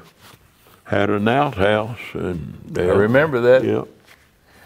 Wow. Yeah, outhouse set up there about where Tim's living now, in that greenhouse. Yeah. Well, when did they get electricity up the road? I don't know. Would that have been in the early 50s, I guess, or before you went to the Army, maybe, or? No. No, after. No, it was after I come back from the. Wow, that's amazing to think about. Yeah, that. So you didn't run the air conditioner, did you? No. No. No, we just opened the window. When did you first build that house? The first, because you started out with what, about 4 rooms? Yeah. Under roof? Well, yeah, we had that under roof, but that one room we didn't have finished. So we had about 3 rooms finished when I went to the service. They had an Aladdin lamp and Wow. kerosene. And So you had a bedroom, a kitchen, and I guess a living room, I guess. yeah, yeah. That's all you needed. That's all we needed. And then when I come home, we finished up the other bedroom. And then we built on, we added upstairs. But yeah, it was after I got home from the Army, which would I guess around 56 or something like that we got electricity. Wow. That's amazing. And plumbing after that? Yeah. Yeah, we got plumbing in. Wow. So you hadn't had plumbing and everything before too long before your children were born. No, because I remember when we got plumbing. Wow. Yeah. Barely. Wow, that's something John else. was born 54, and yeah.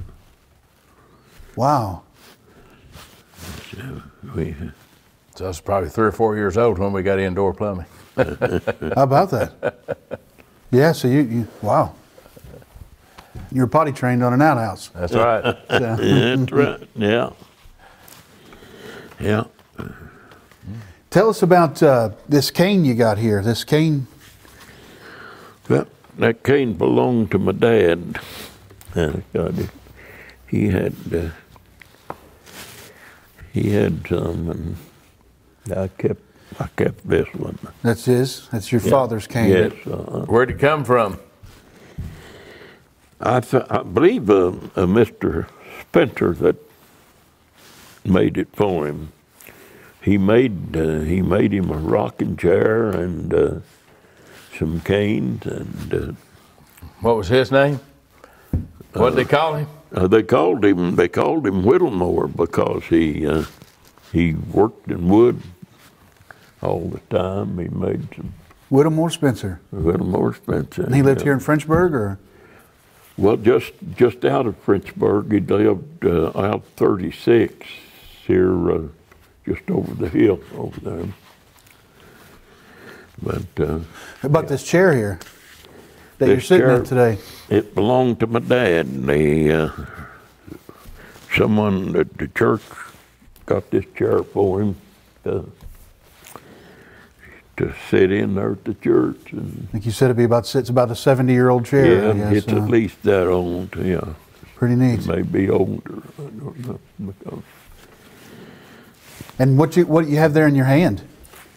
What's this? Well, your papers here. Oh, the papers. This is a copy of my dad's ordination at Ripley Baptist Temple in West Virginia in 1896. 1896, his ordination. Yes, and also I had a copy of a recommendation from the state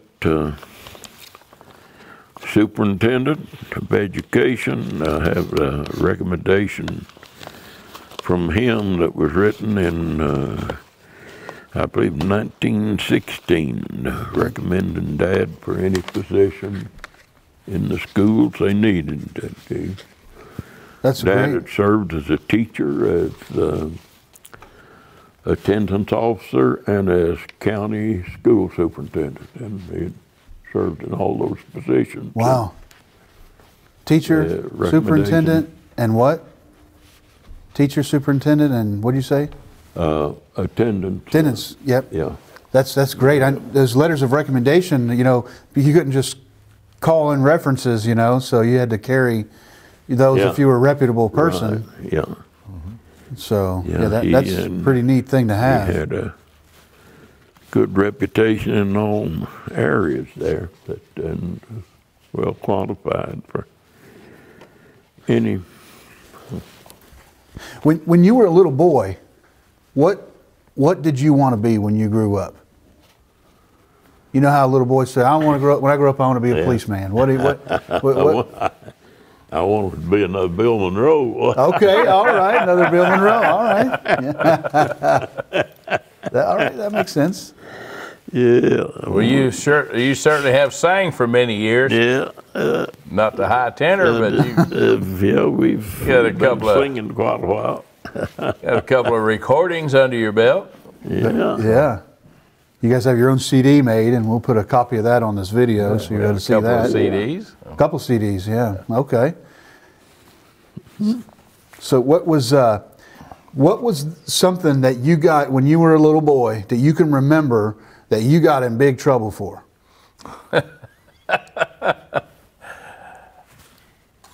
And we'll keep it appropriate. Remember, anybody can see this. So. I know one time he got sent away from the dinner table for a little prayer, he said, didn't you? You remember that? Yeah. Huh? Paul asked you to bless the food. What'd you say? How'd you tag it at the end of your prayer? Do you remember? No, I don't. You said, "Amen, Brother Ben." What else? Shot a rooster and killed a hen. Yeah. He said, "Amen, Brother Ben." Shot the rooster and killed the hen. And Paul sent him away from the table. And his sister put him up to that. Okay. Which one was it? Toad? No, it'd been Joe. Yeah, she was always the instigator. Okay. Yeah, she was the instigator thing, yeah. And she didn't get in trouble. No. So she had Pat put that little tag on his prayer and he got in trouble over it. Paul sent him from the table. Was there anything else you can remember? Like you got in big trouble for? I don't think so. You were just a model child, I guess. Yes. I remember that one time that they got me a new pocket knife, and before they gave it to me, Dad, he opened up the blade and took it out there and put it down, took his old hatchet and he whacked it and broke the end off of the blade. So I just had to do just a little short break. He's afraid I might fall on it. Oh, yeah. Tick myself or cut myself. Wow. So it didn't have full blade on it. Huh. It just had about half a blade on it. How old were you then? Little guy? Yeah, I wasn't a teenager yet. Yeah. What about your sisters? What did they? Right. Do you remember them getting in trouble for anything? Your sisters? No. All perfect No, children. not really, we had. I remember that sometimes Dad would go away for revival somewhere, and when he came home, us kids, we'd get together there in the living room and we'd have church service. Girls would sing and I'd preach, and then we'd pass the plate and Dad would give us the change that he got in his revival. How about that? Yeah, So he taught. A lot of people play school or play house. You guys played church. yeah. You'd split the coins up, I guess. Yeah, he'd give us his change, his coins he got in the revival. When you were little, how much did a candy bar and a pop cost? That's what a lot of people like to know, is what was a candy bar and a pop? They were nickels, yeah. Nickel each? So 10 cents you could get a candle? When, when I was in school up there, there was a restaurant right next door to the school. So I'd go over there sometimes to get my lunch, and I'd eat for 15 cents, I'd get me a Coke and a hot dog and sometimes a bag of peanuts. And, for 15 cents? 15 cents. Yeah. Wow. How much was a gallon of gas? Do you remember? It was around 20 cents. You could you could get 5 gallons per $1. Wow. They had the old pumps then. They had the lever, the tank could hold about 10 gallons, and they'd pump that tank full, and then it'd gravity feed into your tank. Sure. And here a while back, I was up here to the dollar store, and some fellow was checking out in front of me. He got a pack of cigarettes, and he paid for them. I asked that clerk when the guy went out. I said, "Did I hear you say that $5 for a pack of cigarettes?" He said, "Yeah." That's crazy, huh? I said, "My goodness." I said, "I remember back when I was in high school, we could get that Sensation brand of cigarettes for 11 cents. 11 cents. For a pack? For a pack, yeah. And I think 21 in it, and for 11 cents, of course. Wow. Did you ever major work? brands like Campbell and Lucky Strike, Marlboro, they were higher, but guys in school smoking the Sensation. A lot of people smoked back then too. Did you ever work tobacco? Yeah. Did you ever work tobacco yourself, or? I smoked a little bit. I never did. No, I mean, did you work in tobacco? Yeah, Yeah. yeah, So, work in the fields? yeah.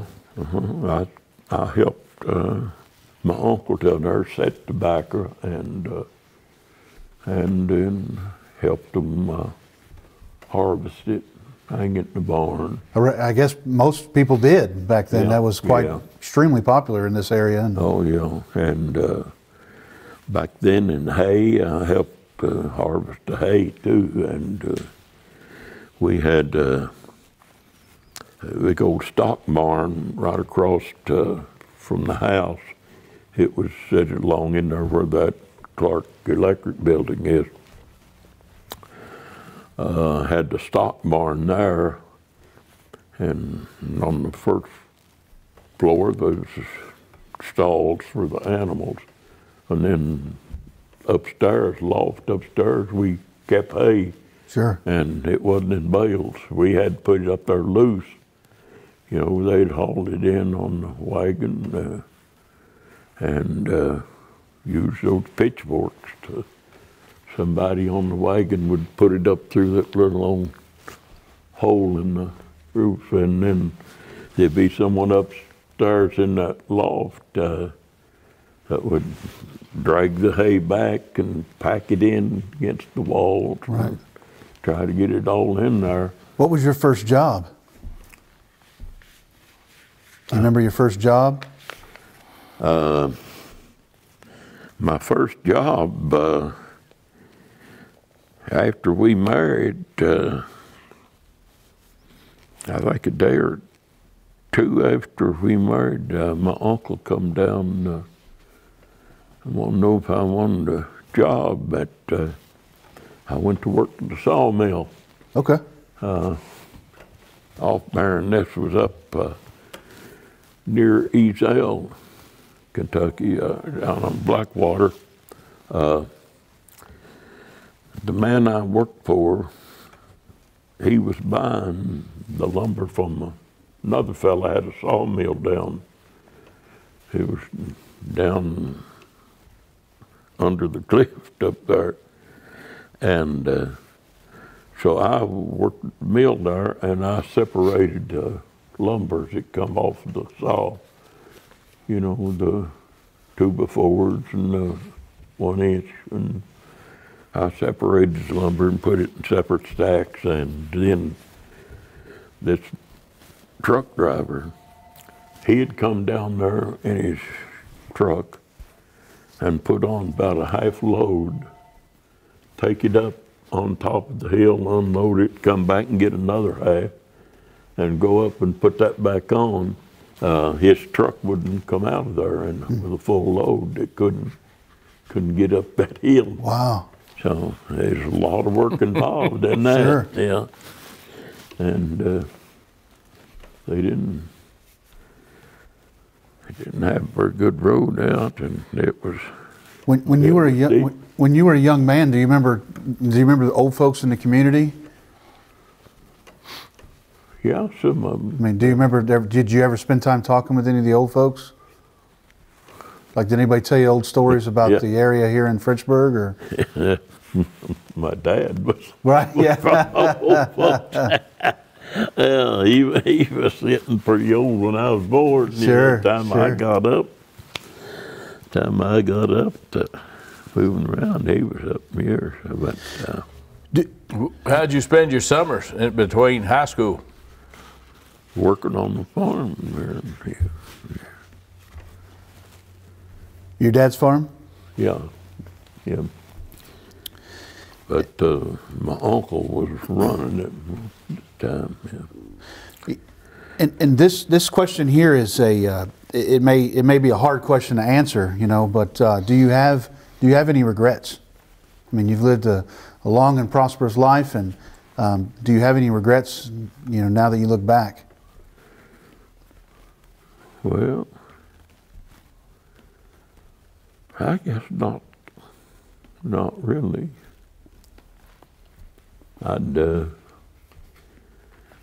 I've thought at times that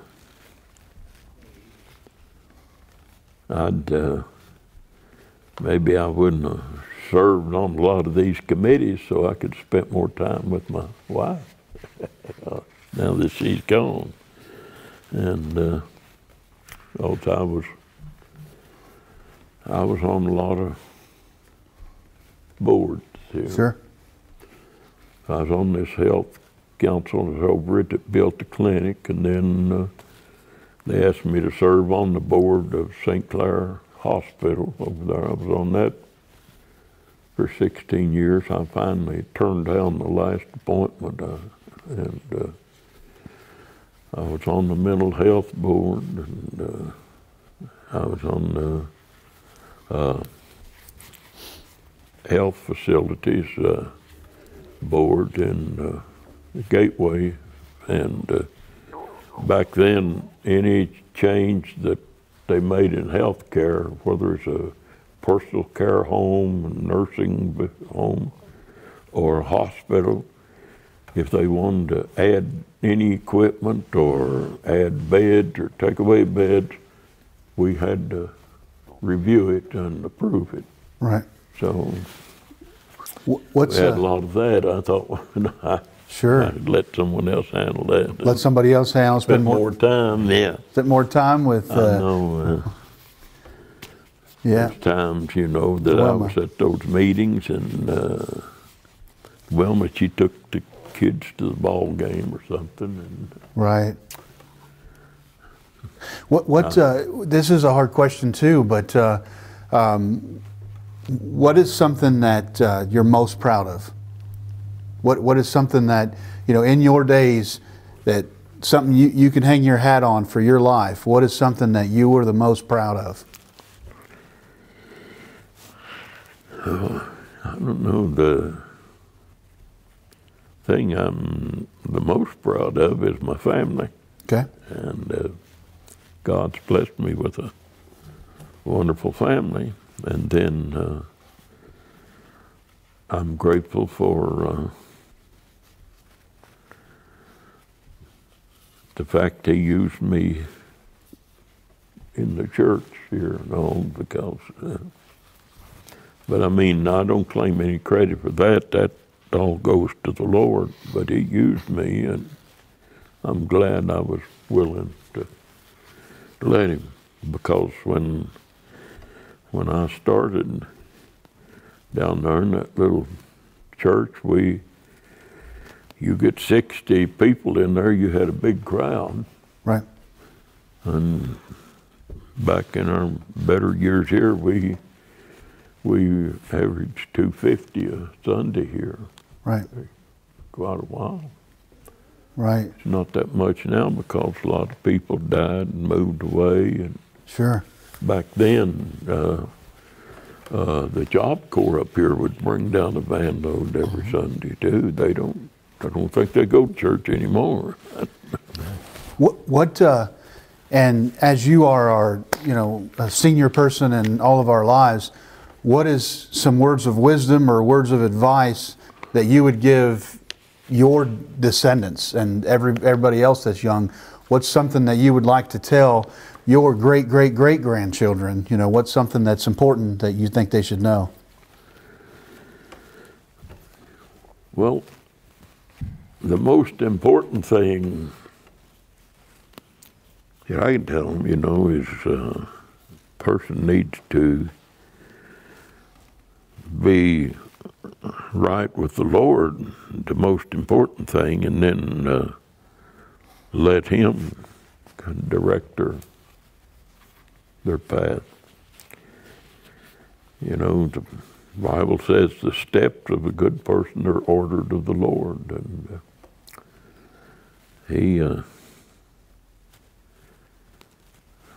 He'll do a lot better job than we will. Sure. Let Him have His way, and He'll keep us from a lot of heartaches and pitfalls, I think, if we let Him control our lives.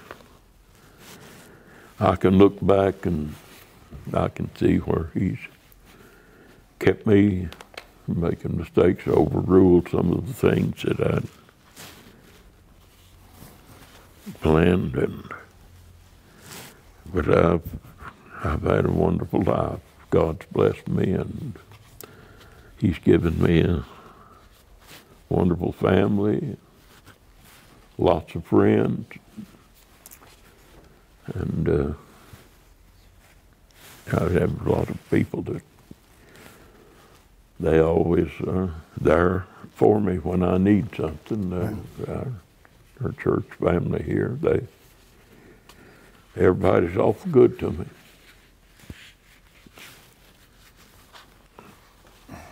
I've been blessed. You know, one thing that we said in our live video that I'm going to make sure it's on this video that we haven't said is and as I guess we'll wrap it up, or I guess here soon. But one of the things I wanted to bring up is you guys have the quartet, a family quartet, the Rhodes family quartet. I think yourself and two of your sons and your daughter plays piano and sings. And, and tell us a little bit about the Rhodes quartet. Well, we started singing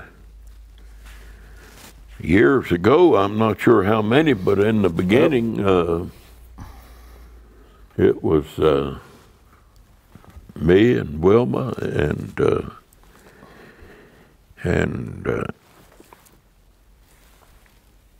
John and Toad and Joe. Toad, yeah. Me and Joe Wilma played piano. Toad and Joe played the piano for us. Toad would sing? We sung. Toad would sing? Toad sung. Oh. Yeah, We started, that was in 1978 when we started singing together all the time. She was a good singer, Toad was, yeah. Alto. 78, that's 41 years ago. Wow.